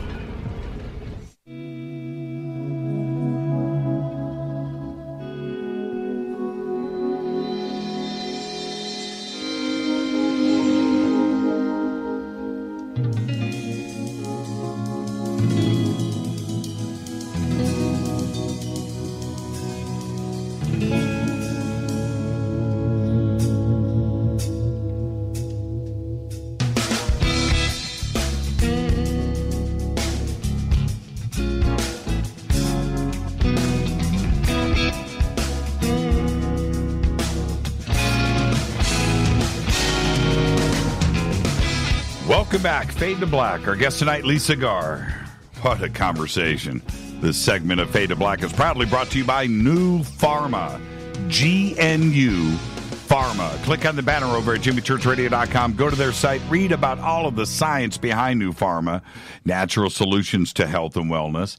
And use the promo code F2B. You're going to get 33% off of your order. And I'm going to tell you right now, I take Foundation and Relax the drops every single day. Keeps me centered. All right, Lisa Garr. Now, Lisa, 2017, one of the most traumatic years in the history of the world and the known universe, right? We've got, of course, politics and Obamacare, taxes, North Korea, Russia, Putin, sex, racism, the weather, hurricanes, earthquakes, ISIS, North Korea. It's been an insane year. How do we get through this and center ourselves? Well, I listened to the first part of your show, and I loved your recap of 2017. That was fantastic. And I remember interviewing Greg Braden, and he talked about extremes being the new normal. And that set it up for me in a huge way because the weather extremes are a new normal. I remember interviewing Glynis McCants and her talking about the truth exposing all things, not all things, but many, many things. And it was a bleed over of 2016 to 2017 and how so many industries have crumbled, and what has come to the surface has been the truth. The truth has exposed so many things, and the housing crisis and the banks and religion and so many things where the truth is mostly driven by the people, driving industries, changing entire industries. We see this, they're all over the place in so many different ways. So I think that our relationship to crisis needs to change, and our relationship to chaos needs to change. When we get news that is shocking, disrupting, we need to set in our minds an anchor to go to a place of balance and to retrain our brains to a place of balance so that we can think clearly, we can help ourselves, help our loved ones, help people around us. This type of extreme nature and devastation and chaos and crisis and disruption is exactly what's going to always continue to happen. And if you let it constantly hammer your immune system, then the superbugs and the chemtrails and all of those will start to also bury your immune system. I think, along with the products that you take and so forth, our mindset is our strongest defense against extremes and against chaos and against disruption. And I mean this sincerely. When you receive information or when it comes to you, you need a plan, first of all, but you really need to be able to stay grounded within the chaos and look and have the ability to listen to your intuition, to hear the truth of what is being said or what is happening, or look for the pictures and look. And it takes training. It's like a muscle. You have to exercise it. But in, the headlines and all of these things, even the tweets, it's all designed to shock us, to constantly keep us in a state of fight or flight. And that, of course, suppresses the immune system. I really, truly believe that it is our state of mind that will help us stay, connected to ourselves, be able to make clear choices, and stay sane in a situation and listen to your own truth. I think it's really, really important. It's not going to change. It's not going to go away. Things are not going to all of a sudden become calm. I thought that so much had been resolved. Racism, these questions of sex and equality, and the balance of the country, that we just all understood that we were different, but we're here together, and we're all humans on this planet. We're all earthlings, and I thought we were moving in that direction. And suddenly, this divide and conquer social media news world that we are in now, everything is just that. Like Greg said, he's such a smart dude, by the way, Greg Braden. Right. And great hair products. I don't know what he uses, I'm telling you. Greg has got he's got it going on. But it's true. Everything is extreme. The advertising is extreme. Everything is so polarized. There isn't anything down the middle anymore. And I thought that we were beyond that. I really did. I thought we were moving towards this collective mindset where we just, we're all brothers and sisters on this planet. And no. Social media will perpetuate division. It will. I mean, swipe left, swipe right. It's really so externally focused. It's great to connect people, and it's very double-sided. But it can put our emphasis on the external. And after 40, 50 years of this, I wonder what the human being is going to be like. Are they going to have a personal crisis, identity crisis of who am I? Because most of the emphasis of our identity is put into the palm of our hand in a device. And the emphasis to the inner of who we are and the sitting in the stillness and the, trying to go on a device diet right. is, it really is, if you look at the society today, it's so convenient, and it does connect us in many ways through our devices and through our phones, but it is putting 100% of our identity outside of ourselves. And the spirituality has always existed. Religion has always existed. Wars have been fought over it. There is a sense of inner that is being lost right now. And I'm wanting, to keep doing the Aware Show for this reason, because it reminds people to focus on their own truth, listen to themselves, find out about their inner intuition, what their body is trying to tell them, to slow down, to listen, offers opportunities to de-stress. I mean, we do need to continue that. And our world is putting our emphasis outside of ourselves. And what it does to our immune systems is catastrophic. And this is the, enter in superbug. And it continues to grow, and those strains get stronger. So we need to put defenses against that, which boosts our immune system, which comes from our own mindset. I truly believe this.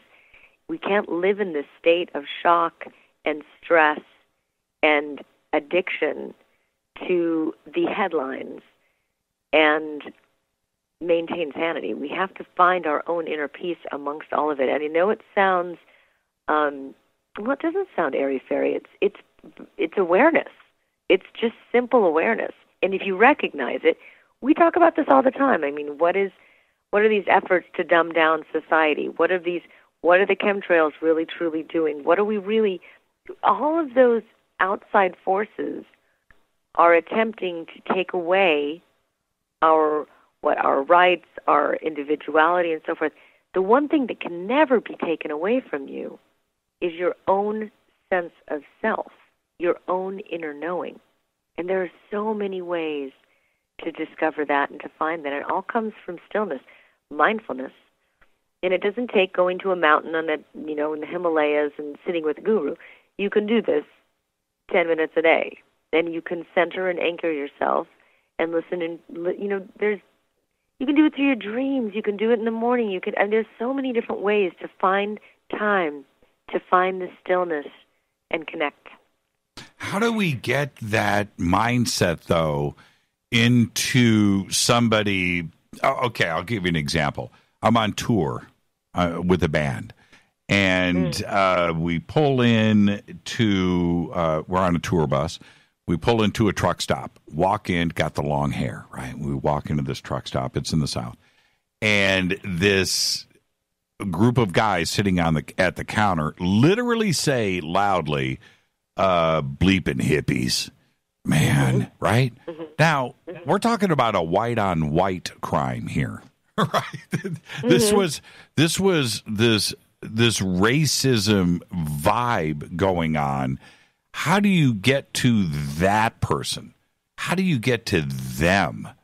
You know, it's one thing to speak in our own community and where we get it, but this is something that is a countrywide, if not a worldwide thing. And it doesn't seem to have gotten better. Certainly the events of 2017 show that this is still inside of a lot of people, and it can flare up quickly. Yeah, and it's coming out in the news, which is great because it's always been there. It's coming out more and more. But here's the thing: it's a very traditional relationship technique. You can't change anyone else. You can only change yourself, right? You can only change the way you feel about something. So that person has a reaction to you. What do you do about it? What is your reaction to that person? Can you find a place inside yourself that says, well, obviously that's not my truth, and I obviously know myself, and I don't need to engage in that, and have compassion on that person? Or do you say, I'm going to full-on confront, engage, push against, cause resistance, and fight? Yeah, we left. We left, by the way. There was no confrontation that day. I mean, that's it. We left.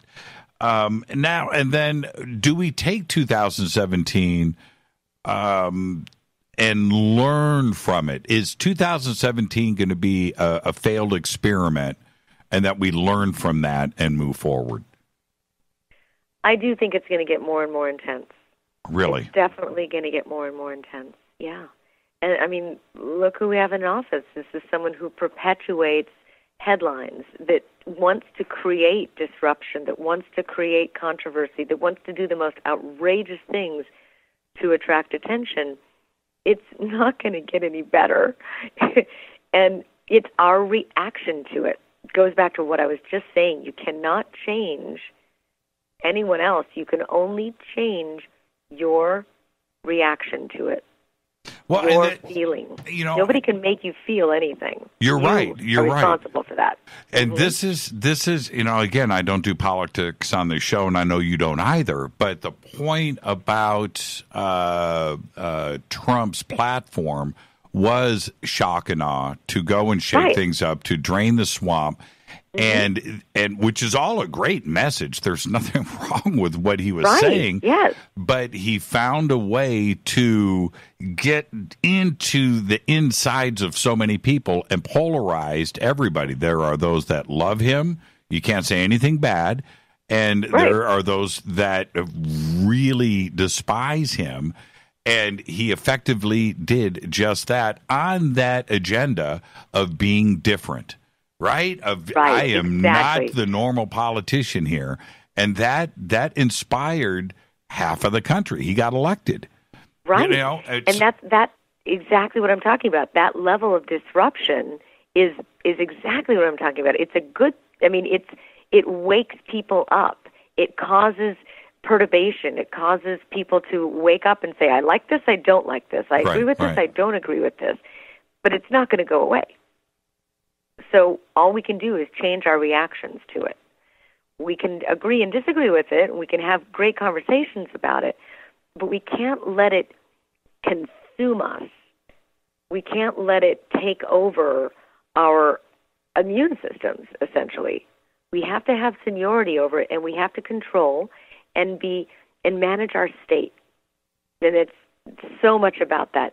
You've got to be able to manage your state around catastrophic events, around tweets, around news breaks, around so many different things. It's all about state management. And if you really, I actually did last year, it was last March, I did for the first time ever, a Tony Robbins firewalk. Oh, you did it. You did. Because I've never done it before, right? And I've heard about it forever. Did you burn? Did you burn? Did you make it? No. No one did. 10,000 people were there. No one did. And it was all about state. It was all about your state. It's all about running really fast, too. It was so easy. I mean, it was really nothing in the long run. There was like, I don't know, probably 100 lines, and it was all the coal lines. and they were outside burning it up. I mean, it was full-on flames, 8 feet high, in these coal lines, and people were, Tony was inside for the whole day, and you don't even get out there until midnight. And you're in the, it was in an arena. It was literally 10,000 people. And this is the second day, I guess, out of the 3 or 4 days, and the first 2 days, it's all talking about state changing and how everything is interdependent on your state.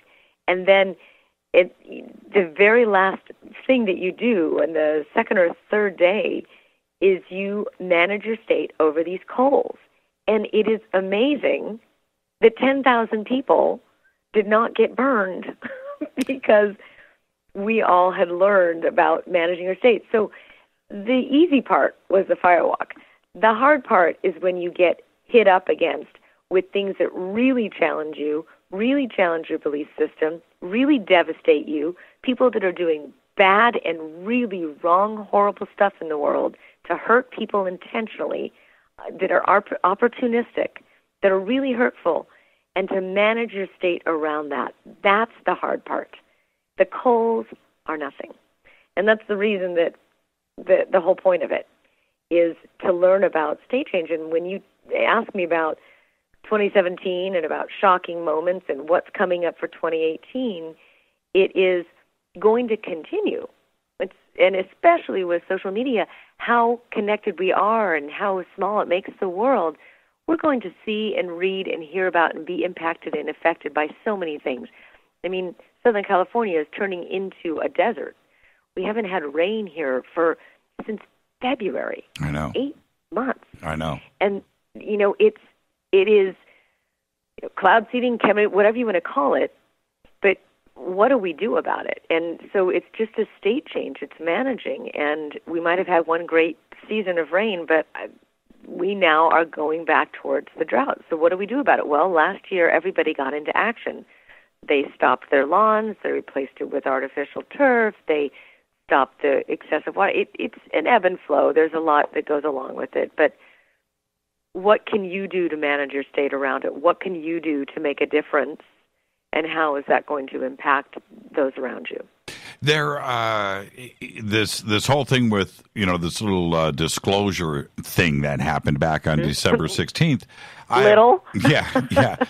I have often said, Lisa, that once one domino falls in our supernatural, paranormal world, whatever falls, time travel, parallel worlds, non-locality, locality that you were bringing up earlier, some quantum thing happens, ETs exist, whatever. Once that thing, one domino falls, everything is going to fall in right behind it.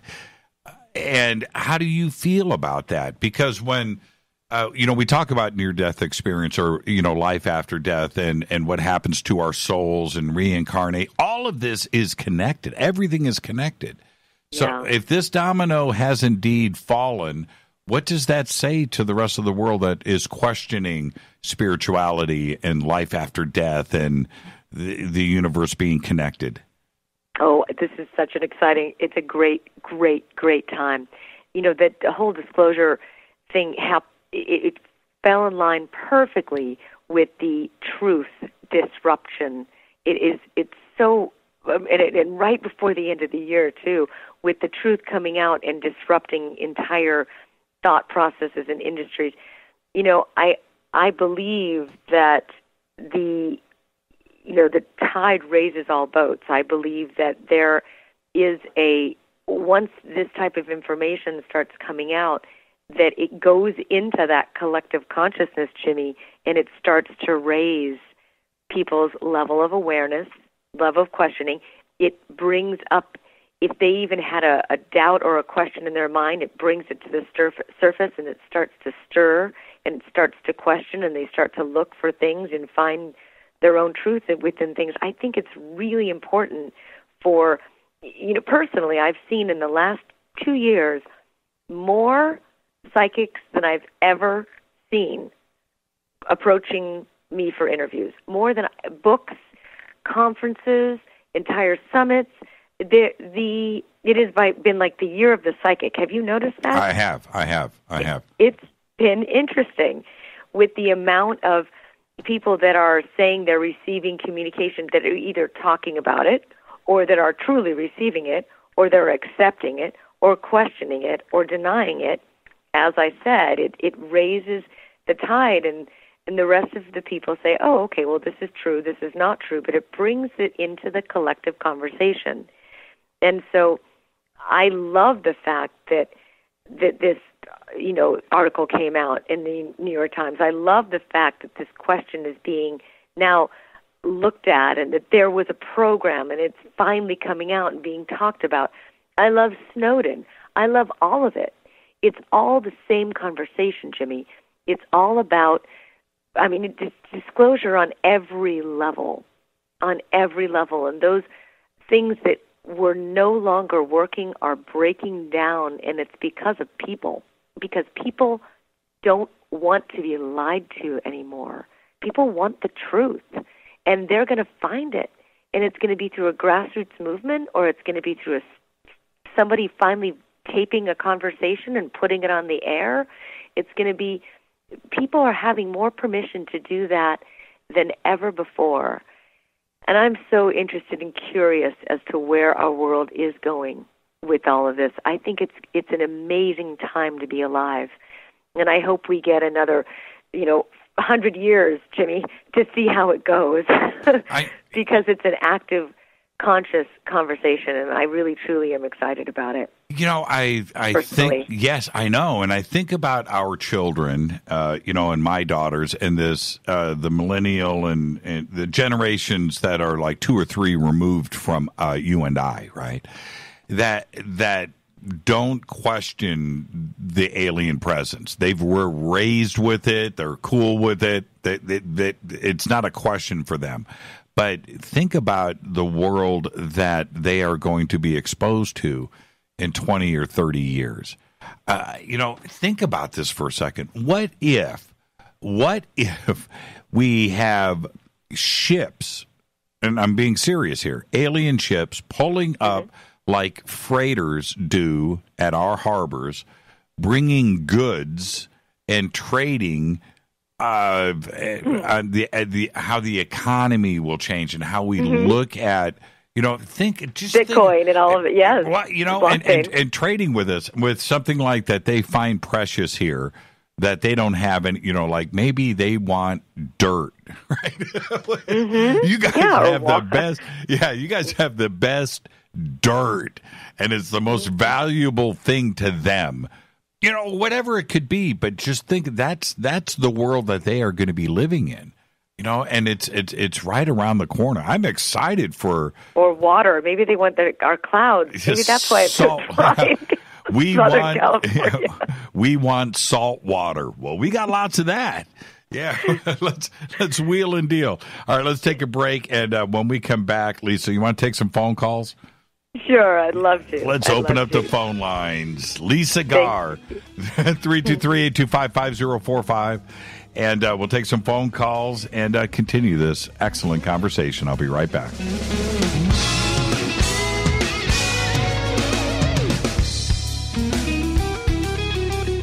Hi, everybody. This is Rob Halford, the Metal Guard on JimmyChurchRadio.com. This is KGRA Digital Broadcasting Station, Salt Lake City, Utah, Van Buren, Arkansas. Okay, nurse, let's get this man to the ER stat. Right away, doctor. We see this every day. Heart attack or angina pain due to blocked and clogged arteries. Chelation can remove obstructions or blockages from arteries and help avoid painful and expensive surgery. Now there's Angioprim. It's a liquid oral chelation product that you take with juice. You start to feel the results fast. Angioprim increases blood flow all over the body, and that means more energy and strength to take on the day with less aches and pains. 60 years of research has gone into chelation, and Angioprim is the result. A safe and easy way to unblock your veins and arteries from buildup that slow circulation. Paging Dr. Jones. Please report to the emergency room right away. Log on now for a special radio offer from Angioprim. That's angioprim.com/radio. ANGIOPRIM. angioprim.com/radio or call 877-882-7221. That's 877-882-7221.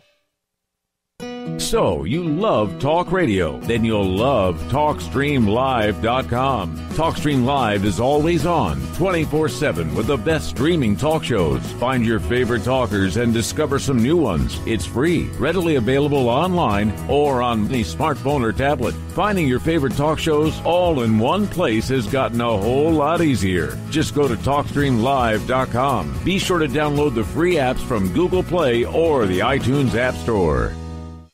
Your contact for current news and trending topics. KGRAradio.com. Hello, Fadernauts.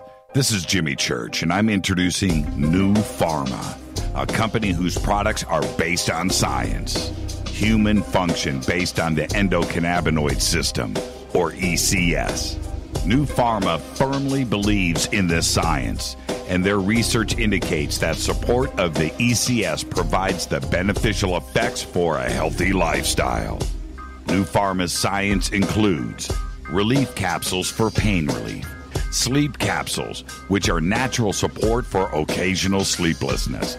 Foundation is support for your ECS, and Fit capsules support your active lifestyle. Just click on the banner at jimmychurchradio.com and use the promo code F2B for a 33% discount on all of their products. Or visit newpharma.com for all of the knowledge on the science. That's GNUpharma.com. Go Beckley Tappy. Did you know that when you're on the road with limited data or Wi-Fi available, you can still listen to every minute of Fade to Black by just calling 605-562-4482. No smartphone, app, or internet needed. It saves your data plan and no extra cost if you have unlimited minutes. Just call 605-562-4482. You can listen to me, Jimmy Church, on any phone, anytime, anywhere. Go Beckley Tappy.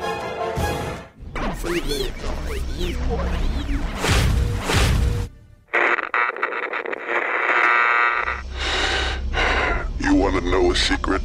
I love ponies. I really love ponies. I'm serious. I couldn't stay sane without ponies to brush. Why Fade to Black? Because you never got that pony, damn it.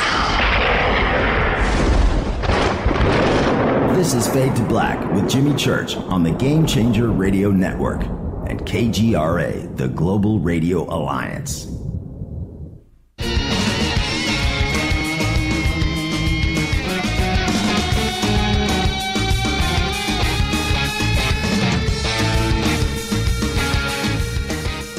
All right, welcome back. Fade to Black. Our guest tonight, Phyllis Garr, The Aware Show. Co-host with me also over on Coast to Coast AM. And so I'm going to open up the phone lines, 323-825-5045, and we'll continue this conversation. And Lisa, are you ready? I am. Hey, let me ask you this. When you first started over at Coast and you started taking phone calls, it's a pretty nerve-wracking thing to do for the first time, isn't it? Oh, you know what? I love the Coast listeners. They're so nice. They're really awesome and so smart. Don't avoid the question because you know what I'm. Was I scared the first time I took questions? Yes. Most of my questions are guest-driven. I mean, about the topic. So I don't really do open lines like you do. Right. Because I'm usually on with a guest. So. Right. Yeah, that hasn't. So you haven't done the free-for-all then. I haven't. Jimmy, that's your expertise. You're really good at it. That's your thing. Yeah, right. Most of mine are interviews on Coast, and usually I'm talking about something that I am interested in. So yeah, it's my favorite thing. It's just wide open. Let's go, and they're all over the place. And, you got to bring your A game for sure, but...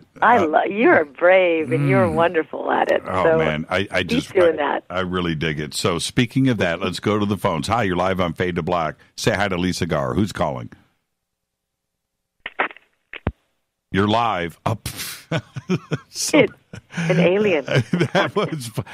you know what? I don't think I've ever had that happen like that. 323-825-5045. And now let's go back to the near-death experience question, because when we're dealing with, like I said earlier, with disclosure, and the question of there's two fundamental things, I think, that we have asked since we started to think. Are we alone in the universe? And what happens when we die? Those are the two questions that... let me ask you, Jimmy, because I do need to ask, and you've said this to me a couple times. What do you think? I mean, what do you think happens when we die? You've talked about atheism. You've talked about many different experiences. Where do you land now? I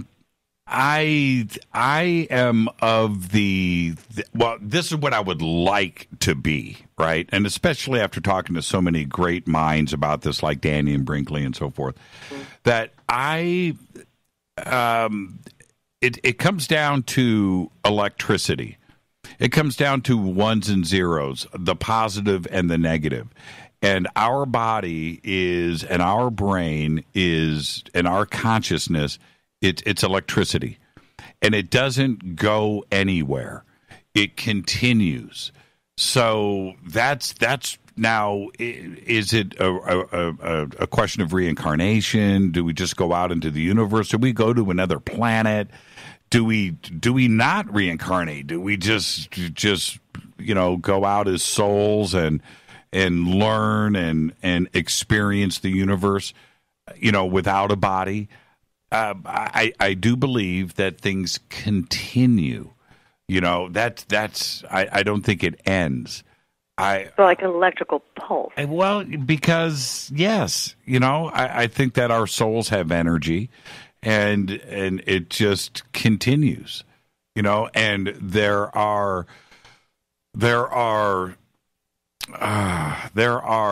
intelligences out there that have put us here.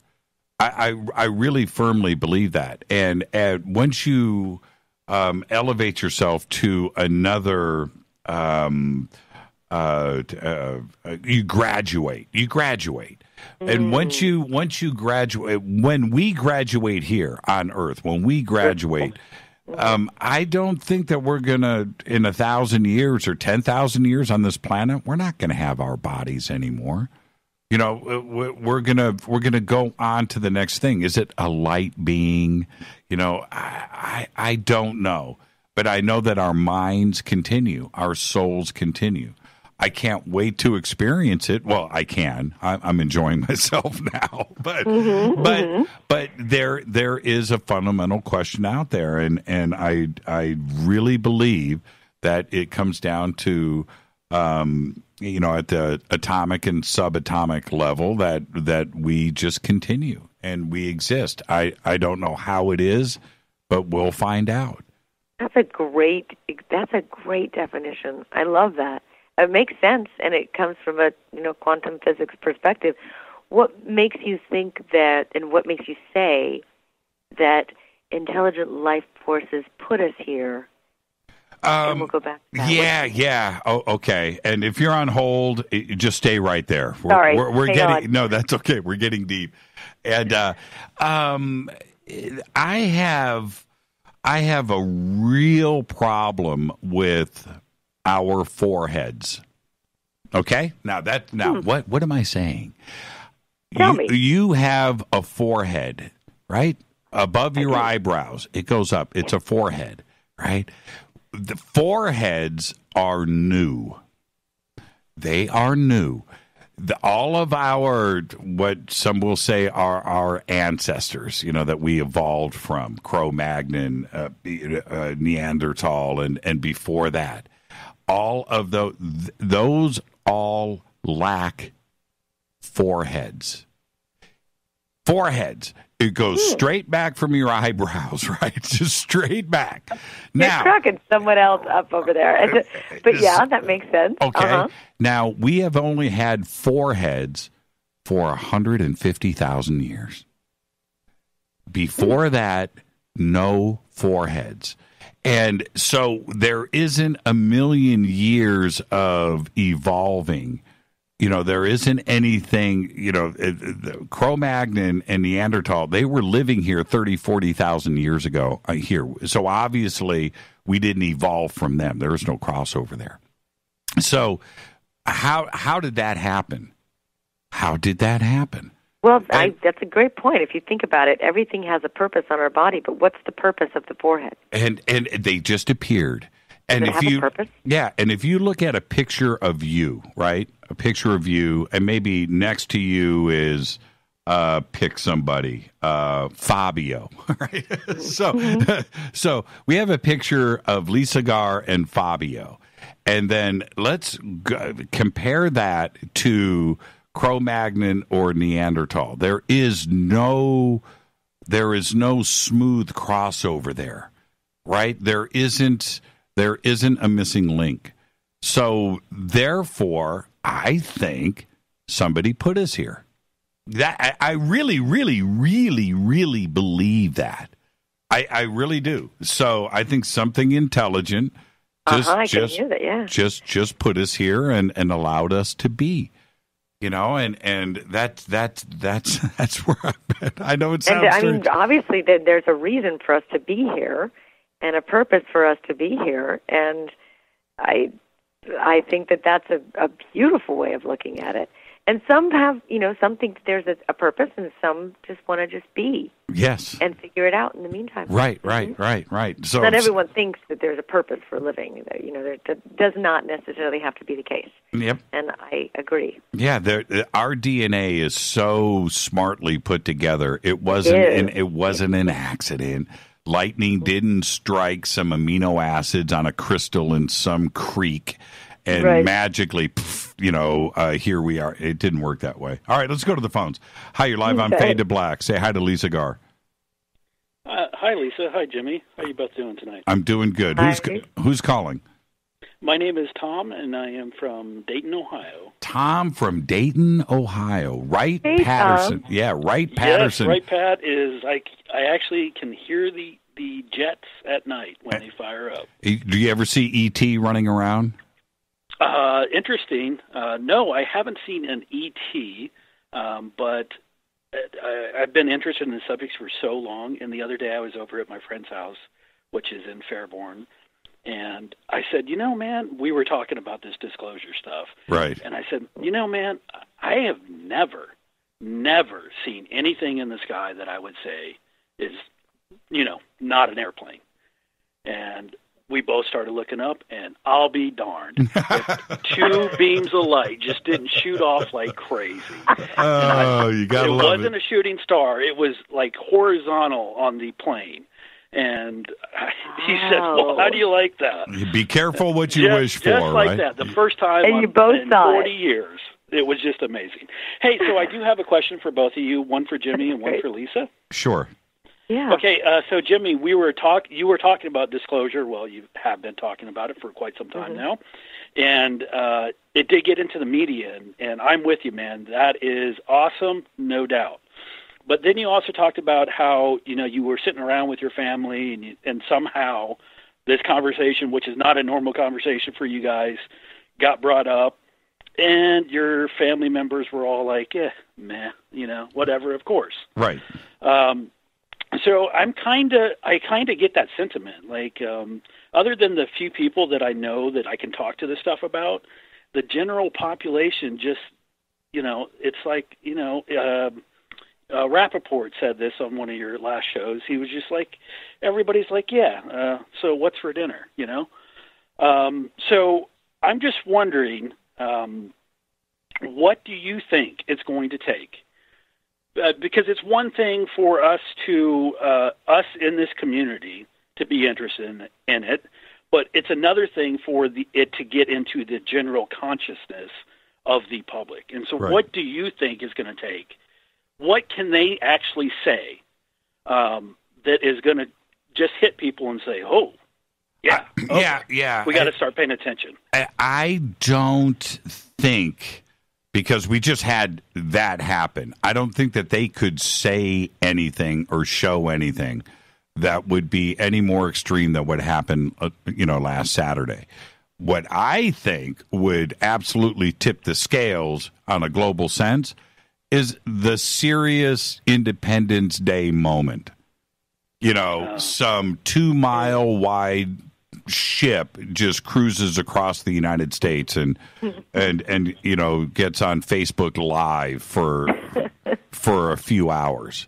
That's if you really want to close the book on it, that's what it would be. Because look, we just had the Pentagon and Harry Reid and video and a pilot and a secret Pentagon program, and that for most, like I said, was just like, yeah, of course. What did you think? Of course, we're not alone in the universe. But you're right. Like the rocket that came into the atmosphere from Elon Musk, it was all over social media. It was all over the phones. It was big news.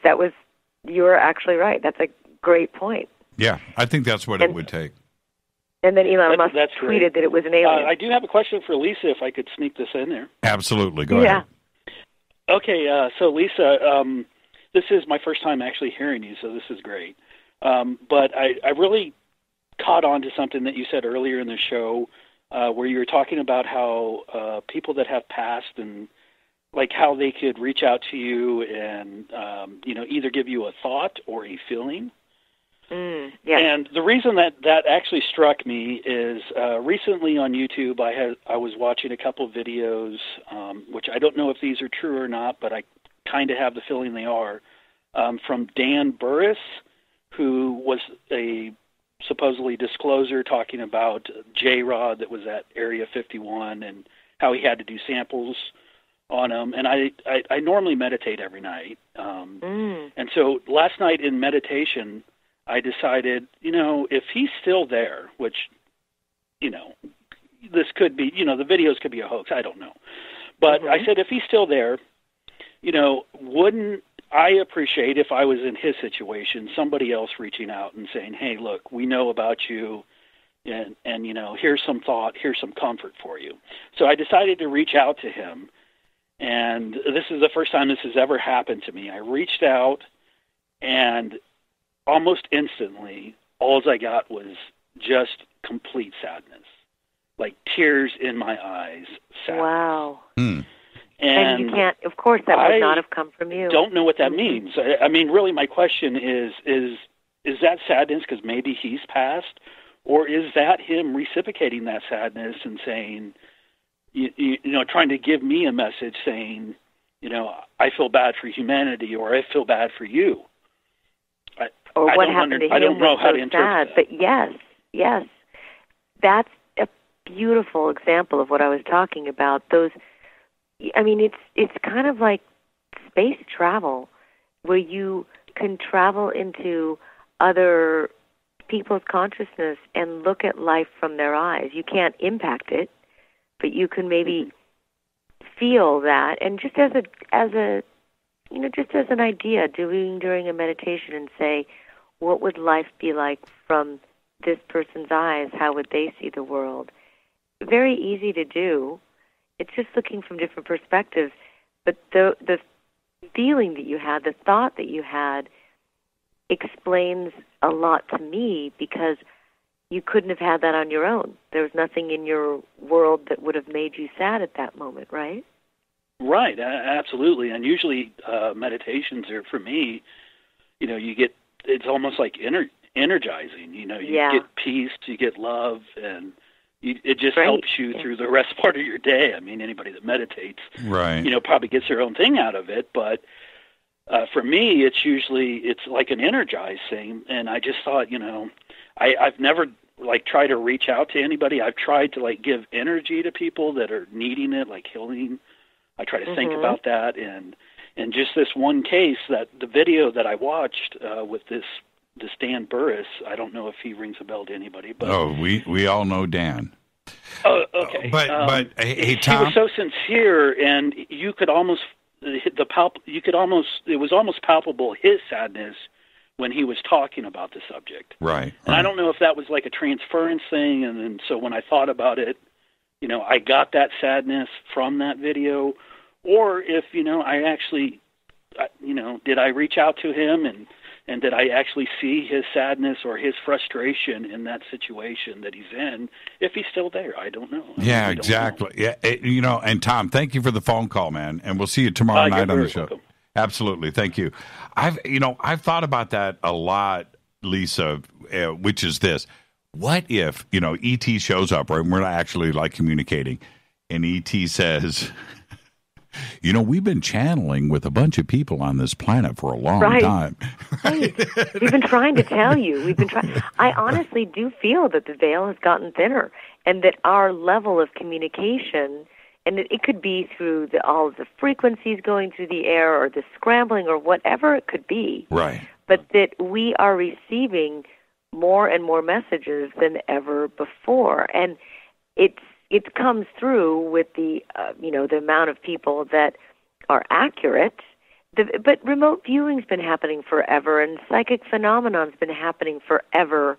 It just seems to have intensified in the last couple of years. Maybe there's more permission for people to speak out about it. But all I'm saying is it's not just for those who write books.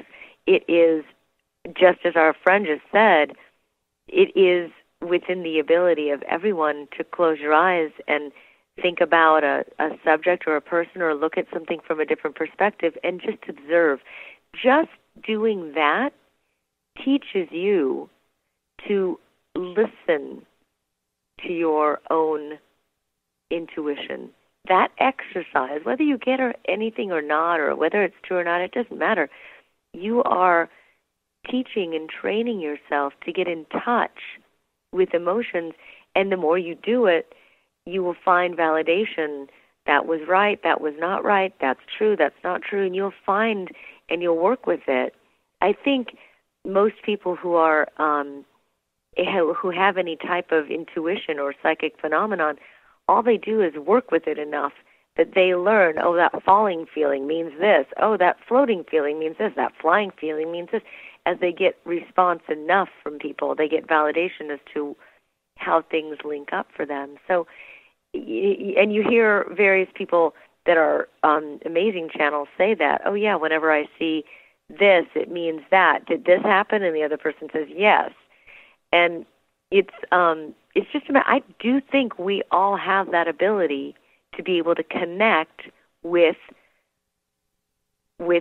other types of consciousness. I really do think that we have that ability. It's a part of our brain we have not practiced or opened up or worked with, but I believe it's there. It's a mother's intuition. It's, I was thinking of you and then you called. It exists. It has forever. It's just if we work with it. And it could also even be an untapped part of our brain that we're not used to. Of course, school doesn't teach that to you, and nothing about school teaches you about your intuition. So it's never really developed from when we're young. And it actually gets squashed when we're young because people think you're weird or you're a freak or something like that happens. So it gets turned off and you do it out of survival. So I do think that it exists in all of us, and that was a great explanation from your friend. Got time for one more phone call before the break. Hi, you're live on Fade to Black. Say hi to Lisa Garr. Hi, Lisa Garr. My name is Donna, and I'm from Modesto. Hi, Donna. How are you? I'm good, thank you. I have a question, or actually a theory, about why humans get alien contact. And I'm thinking that, as you know, or as you had mentioned, that Dr. Wayne Dyer said that we are God, right? Mm-hmm. And what if we are God made manifest on Earth, and this is just a biodome, and they want to be part of God, and they want to be able to manifest and create, and so that's their reason for wanting to be part of us. Mm-hmm. Mm-hmm. Mm-hmm. And the easiest way to contact or communicate would be through our consciousness, right? Right. That would be the easiest way to do that. I think it's the ultimate form of communication is telepathy. And as I said, when my friend passed away, I thought, great, now I can communicate easier than having to try to reach him on the phone. Because you really can connect in certain forms of consciousness. And this is not just me having this theory. This is being studied in institutes all around the world of consciousness studies and proven and double-blinded non-locality and Duke University. I mean, there's so many different studies on this. Non-local healing, we know about those great studies. So, of course, what you're saying makes sense.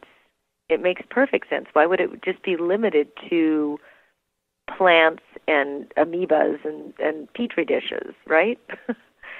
Yeah. Right. And also, it's a belief system, too. So if you believe something like that would be true, then you can work with it and you can sit in stillness and quietness. And that's one of the things that I'm really talking about doing is the more we sit in stillness and the more we sit in moments, and this can be 5 minutes, it could be 2 minutes, it could be whatever you feel that you can handle, where you can stand at the moment, and just see what comes in.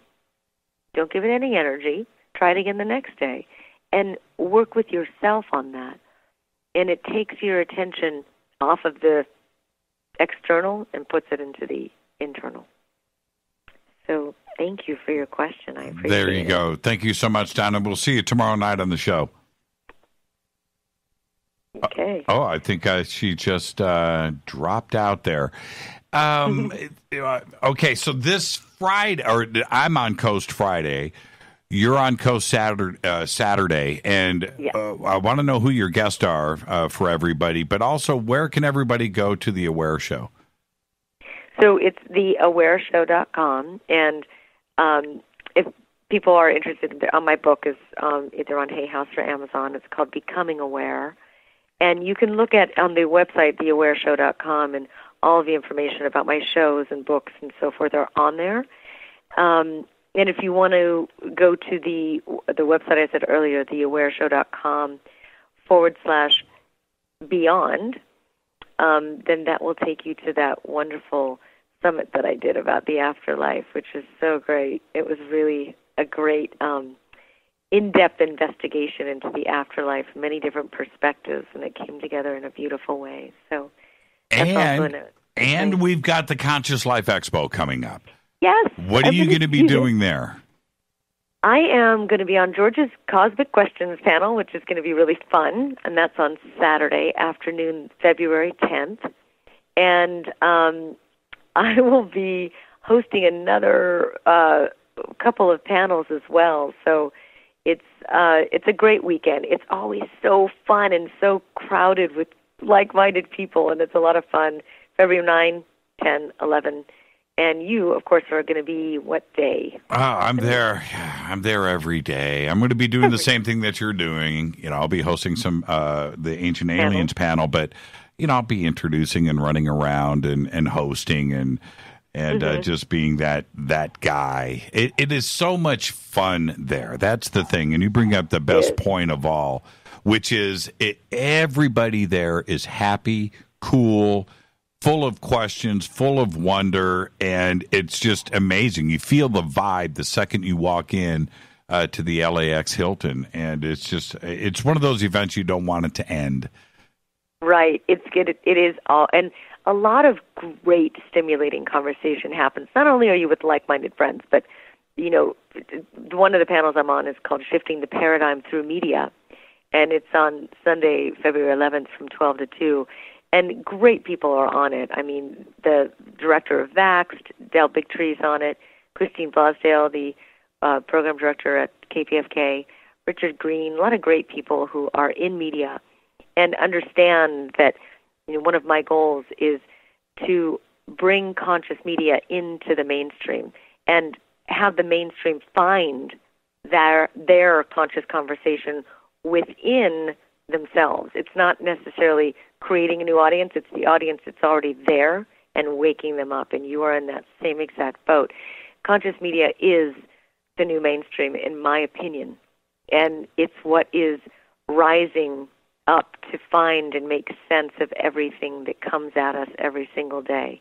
It's the conversations you're having with your friends and your loved ones, but it just puts it on the air and gets more people involved. And it's one of the things that I know is going to be just a whole, just like you've been doing forever. It's the new trend in media, is conscious media.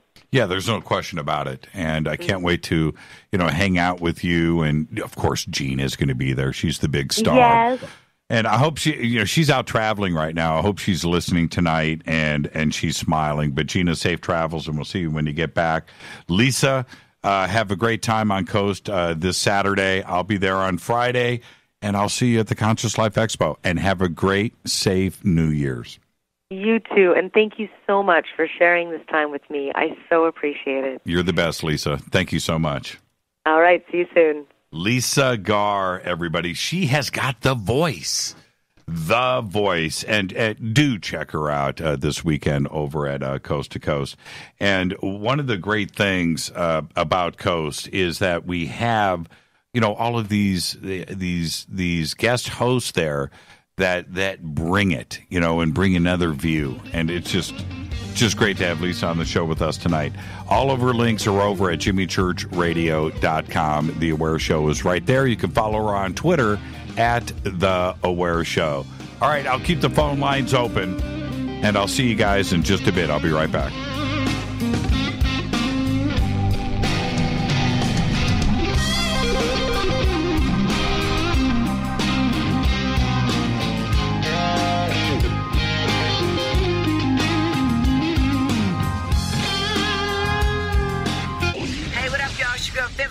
Here, and you are listening to my boy Jimmy Church on jimmychurchradio.com. Despite popular opinion, reading a book will not make you smarter, but listening to Jimmy Church will.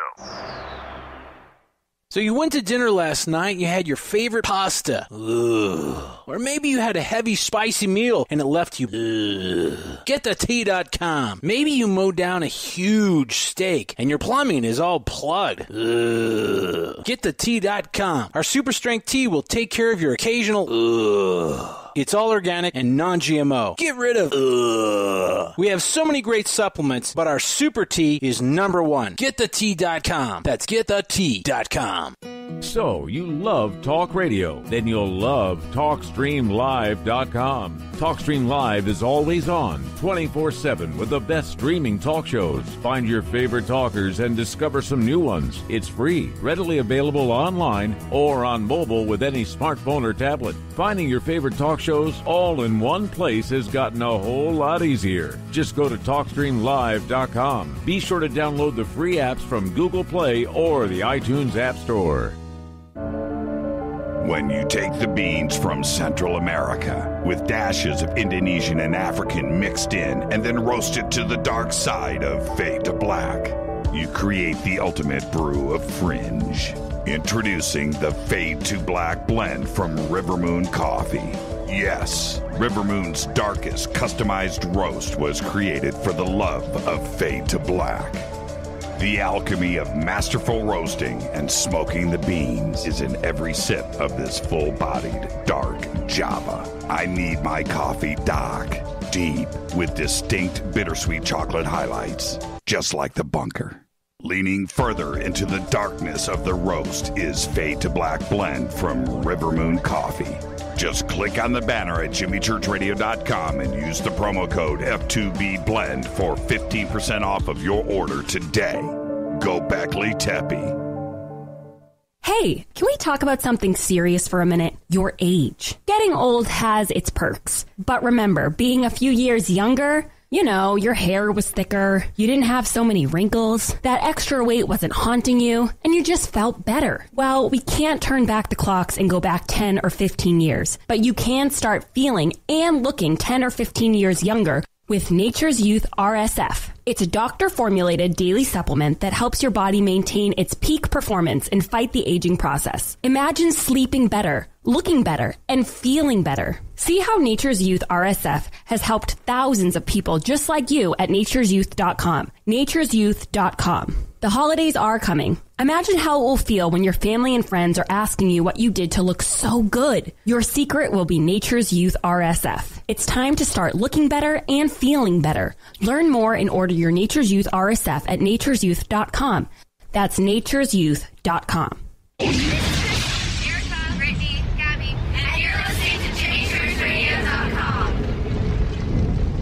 It's not a lifestyle we chose. We were born this way. KGRARadio.com.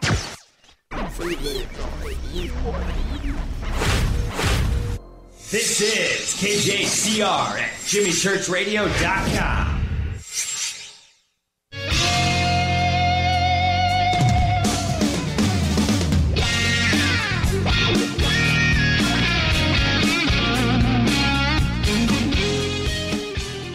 All right, welcome back. Fade to Black. All right, opening up the phone lines. 323-825-5045 or 323-275-9695.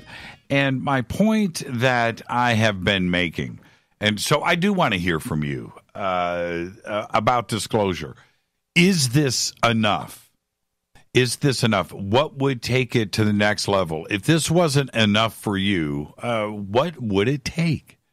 You know, I really, really do want to hear from you. I think it is not only such an important issue, but to see this thing that happened inside of our community, I would have thought that universally it would be woohoo. And we had some of that, and there are some that share my view on this, but there are others that are saying that this wasn't enough.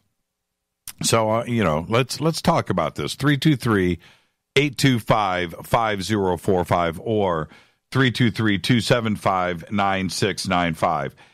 Lisa brought up a couple of questions that I thought were really good. And one of them, when she said, what do I think? What do I think happens, after we depart? And my original, I didn't want to mention this on the show, but I had, this thing that happened to me when I was 20. And I spent 4 days knocked out. I passed out unconscious in the hospital. And those 4 days, I didn't know it was 4 days until I came to. But at the end of those 4 days, this is what happened to me. I spent 4 days writing music, orchestral stuff. And I knew how to write out the music, and I was just writing music, and I had all this massive, beautiful orchestral things happening. And although I can write and read music, but it's a very basic way of doing things. But not when I was unconscious. Now, it may have been the morphine drip, right? It may have been a lot of things. When I came out of it and the nurse came in and said, "Woo, you scared us. You came and went like every hour." Right? I'm like, what does that mean?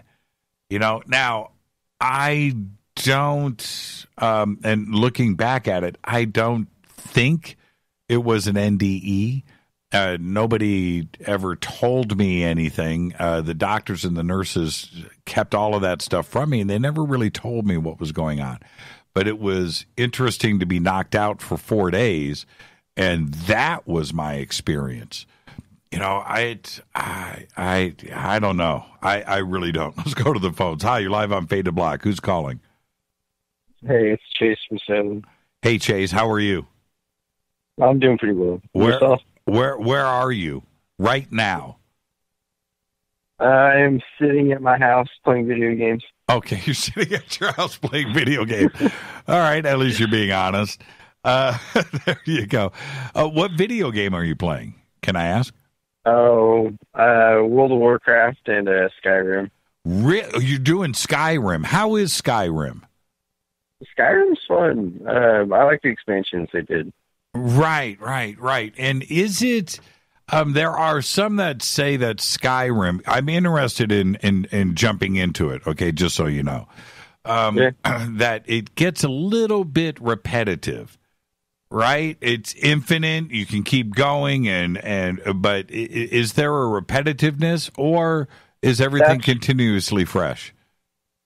That's why I like the expansions. If you dive into it, it's hard to find places that you've been to before if you're going into the expansions, because there's a couple of like expanded realms that you can like travel to, and then there's more levels to it. So I think I'm not sure what the level cap for it is now, but right. There's more to it. There is. It does have an end, realistically. Like you can finish most of the questing, and at that point it would get kind of repetitive. But I mean, you're looking at 80 to 90 levels of stuff to do. Now, do you go into the cities and the towns, or do you also just turn around and just go out into nothing? I like to go hunting, dragon hunting and stuff. Right. Turn around, just take off. Yeah. Yeah, I was reading somebody's review last month. I'm really into Skyrim, and he said, you can only, going into the towns, in the city, that's all cool, but it's really, really cool just to go, right? Just to venture off. Yeah, just turn around. Kind of the point of the game, right. Right. And I think that's cool, man. I think it's really cool. Yeah, I'm going to check out Skyrim and I'm excited about it. Okay, so what's on your mind tonight? Well, you brought up the electric universe theory. Right. And I think that would be the next first step to exposing the technologies that we're looking at. I think so too. If you let your mind go just a little bit, right? You let your mind go and you start to accept a couple of things about how instant things are, not the speed of light. Right. I'm talking about instant. And just what if there was an electric universe type of communication that those out there that are more advanced than us understand, and that's what they use. There are no cell phones, if you know what I mean. And I think that's pretty close to true. I do too. I really do. And then, so when you have somebody like, Bashar or Michaela Sheldon, who was just on the show, right? And those that are channeling and communicating, and then we find out that all of that is, I believe that something is going on for sure. But it's the confirmation of it. What if there's a confirmation level, and we suddenly start to tap into that electric universe reality? Oh man, I just think that's so exciting. I really do, man. Me too. I think things are going to start to. I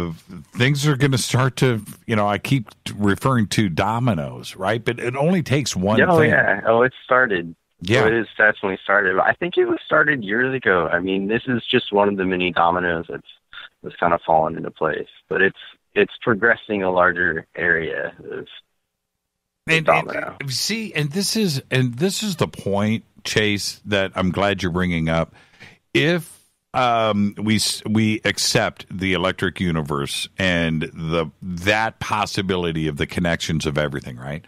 Then, if that is indeed the case, parallel worlds, the multiverse, time travel, dimensional levels, all of that, dimensional levels going, in each direction. And of course, parallel worlds would be tied in with that. And then if that is indeed the case, then that opens up the door to time travel in that reality. I'm telling you, everything falls at the same time, right? Oh, yeah. And I mean, teleportation was already exposed. Right. I mean, Right. Yeah. Yeah, exciting times, man. I didn't think, I was always hoping for this kind of feeling inside, but I was just going, you know what, man? What if it doesn't happen while I'm on this planet? How bummed would I be? But it doesn't appear to be the case now, does it? No, I thought they were going to throw us into a Hunger Games style society for a little while. I thought they were they had the advantage, but it seems like we have a couple of game makers in our society right now that are kind of turning on their masters, and it's dropped those dominoes in the right spots. We've progressed enough to where we have the ability to perceive what's going on so that we can proceed on.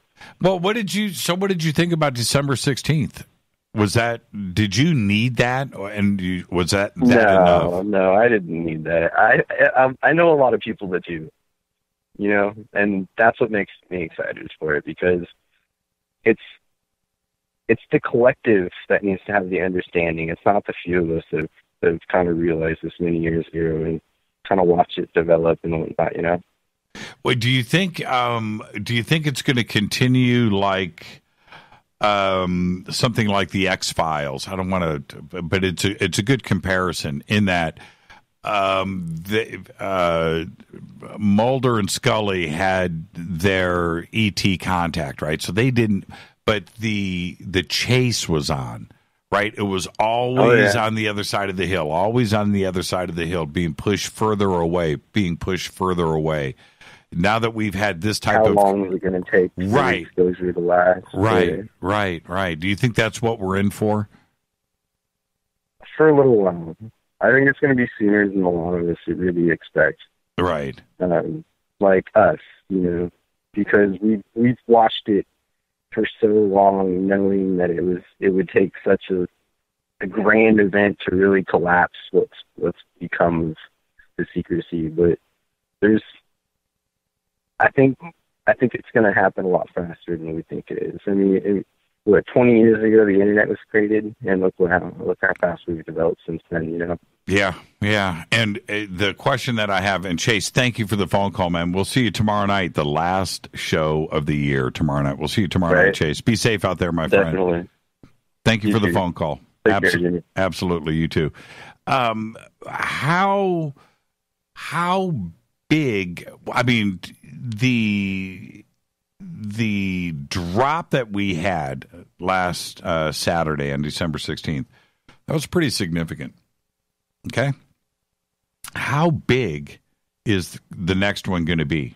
How big is it going to be? What, I mean, really, if it's going to further cement the 4, 5, or 6 different revelations that we had last Saturday, how do we take that to the next level? How big is the next one? Whew. I can't imagine. Hi, you're live on Fade to Black. Who's calling? Hey, Jimmy, this is Megan. How are you? Hi, how are you? That's the question. I'm all right. I called because there's a couple of things that you made points about, including like what's the next step or what's the next thing. I agree with the technology, but I think that, and I've actually seen documents on NASA's website that actually say that they're looking into getting funded for projects that look into the multidimensional realm. Right. So it's actually for real, right? So they admit, whether it's whether they, outwardly disclose it or not, but they admit that there's a multidimensional aspect to our world. So that's cool. And then the second thing that I wanted to point out is that, people are never going to be happy with disclosure. There's never going to be a happy medium, because there's this ufologists. They're on so many different spectrums, there's and so many different levels and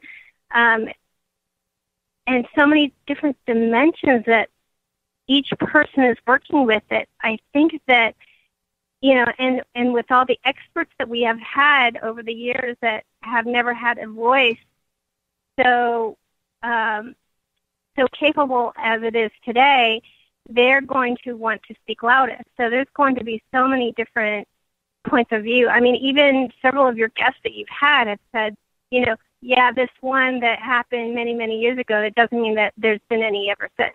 Right. I've actually, Yep. which just blew, I mean, oh my gosh, I wanted to write something in Twitter, but I didn't want to be negative. But, it frustrates me because, that's what I've been hearing now is that, yeah, that one time, but that doesn't mean that, anyone can see any more than, any more past that. So what's it going to take for people to believe the people who have seen them? And that's the frustrating part. It is the frustrating give them part. The best, yeah, right? I mean, you can give the best video, the best picture, the best, testimony, and they're always going to say, we want proof. Well, we just gave you proof. Exactly. And see, this is the thing. When you say it's never going to be good enough, when I mentioned earlier, some kind of Independence Day type of event, right? Some huge mile, 2 mile, 5 mile, just right over Los Angeles, all the way to New York City, man, just cruises across the United States, right? And it's right there, live, CNN, Fox, Facebook Live, Periscope, everybody doing their live, right? And then there's going to be those out there that are going to, well, man, it wasn't that big. It wasn't big enough. That was Project Bluebeam. That was a hologram. It was from Zeta Reticuli, man. I need something from the Palladians, man. I need, that's not a far enough away star system. We need something. It's going to be, it will never be good enough. I totally agree with you. And so we can just relish in the idea that we are so ecstatic over this and that it just puts us in a whole other place in our minds, in our life. We have all been validated. The people who have seen them are validated to some extent by our government. And that means, whether or not, anybody, I mean, people can say that we didn't need the government, we have to do our own disclosure.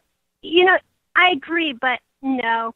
We just need to know that it's okay to talk about it now. Like, it's okay to bring it up, and our families won't think we're crazy anymore.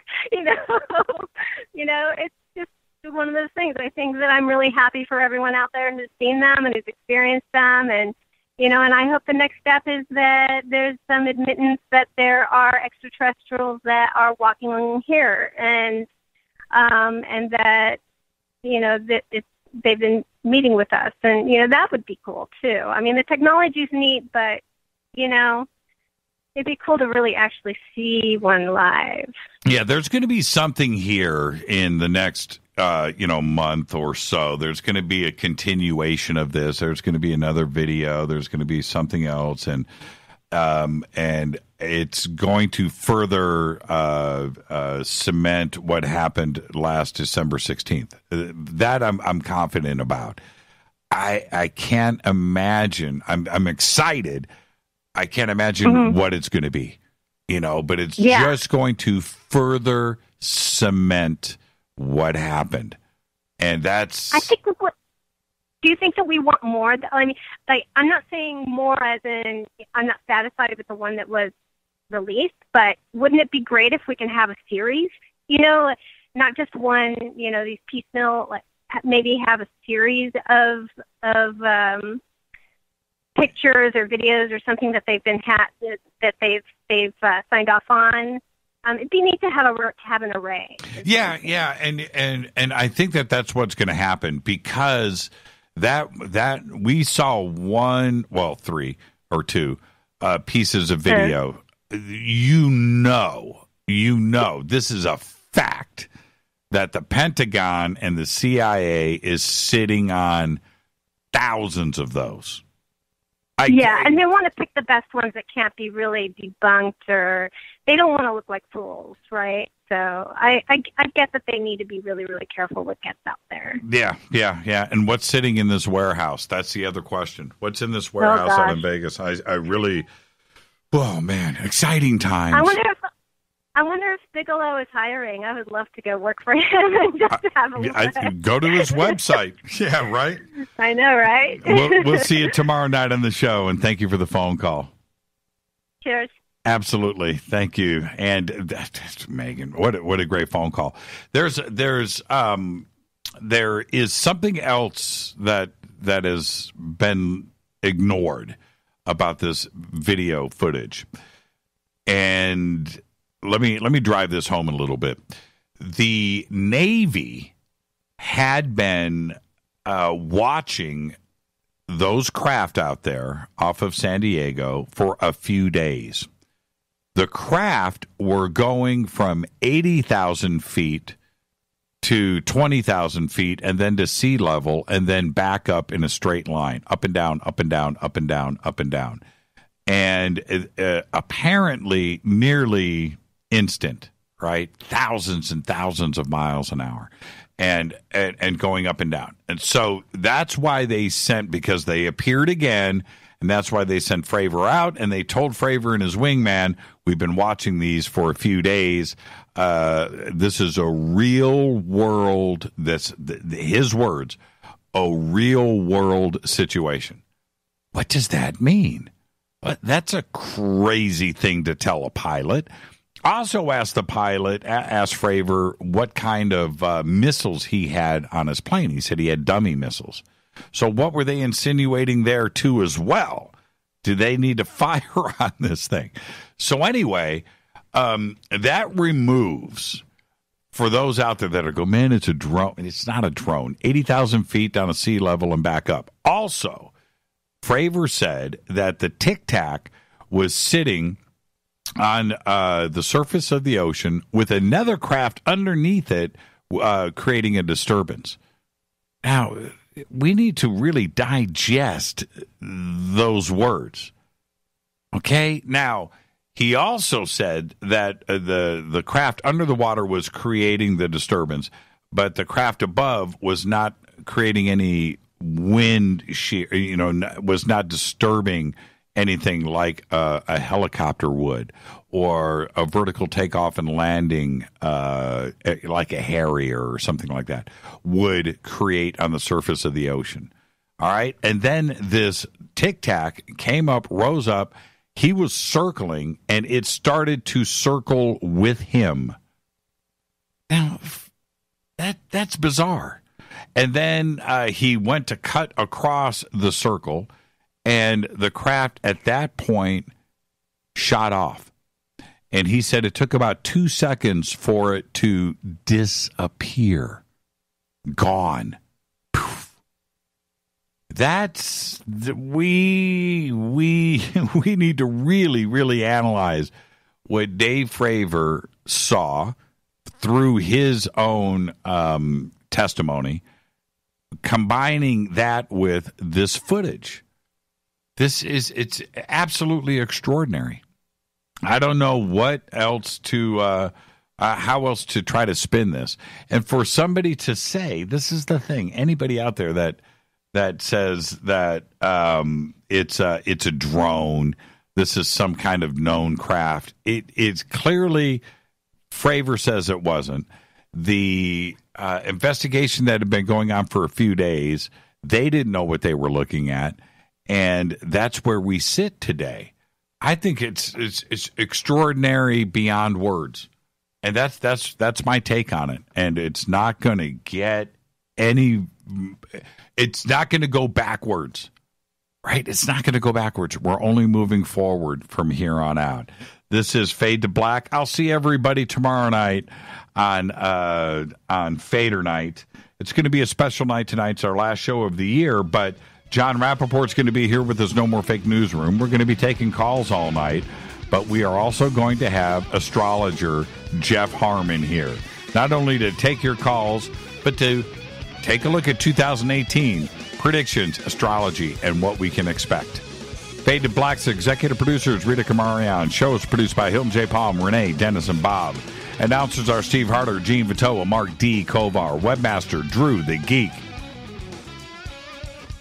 Music, Doug Aldridge. Intro, Spaceboy, spaceboymusic.com. Fade to Black is produced by KJCR for the Game Changer Network. Syndication is KGRA, The Planet. This broadcast is owned and copyrighted 2017 by Fade to Black and the Game Changer Network. It cannot be rebroadcast, downloaded, copied, or used anywhere in the known universe without written permission from Fade to Black or the Game Changer Network. I'm your host, Jimmy Church. I'll see everybody here tomorrow night, our last show of 2017. Until then, everybody be safe. Go Beckley Teppy.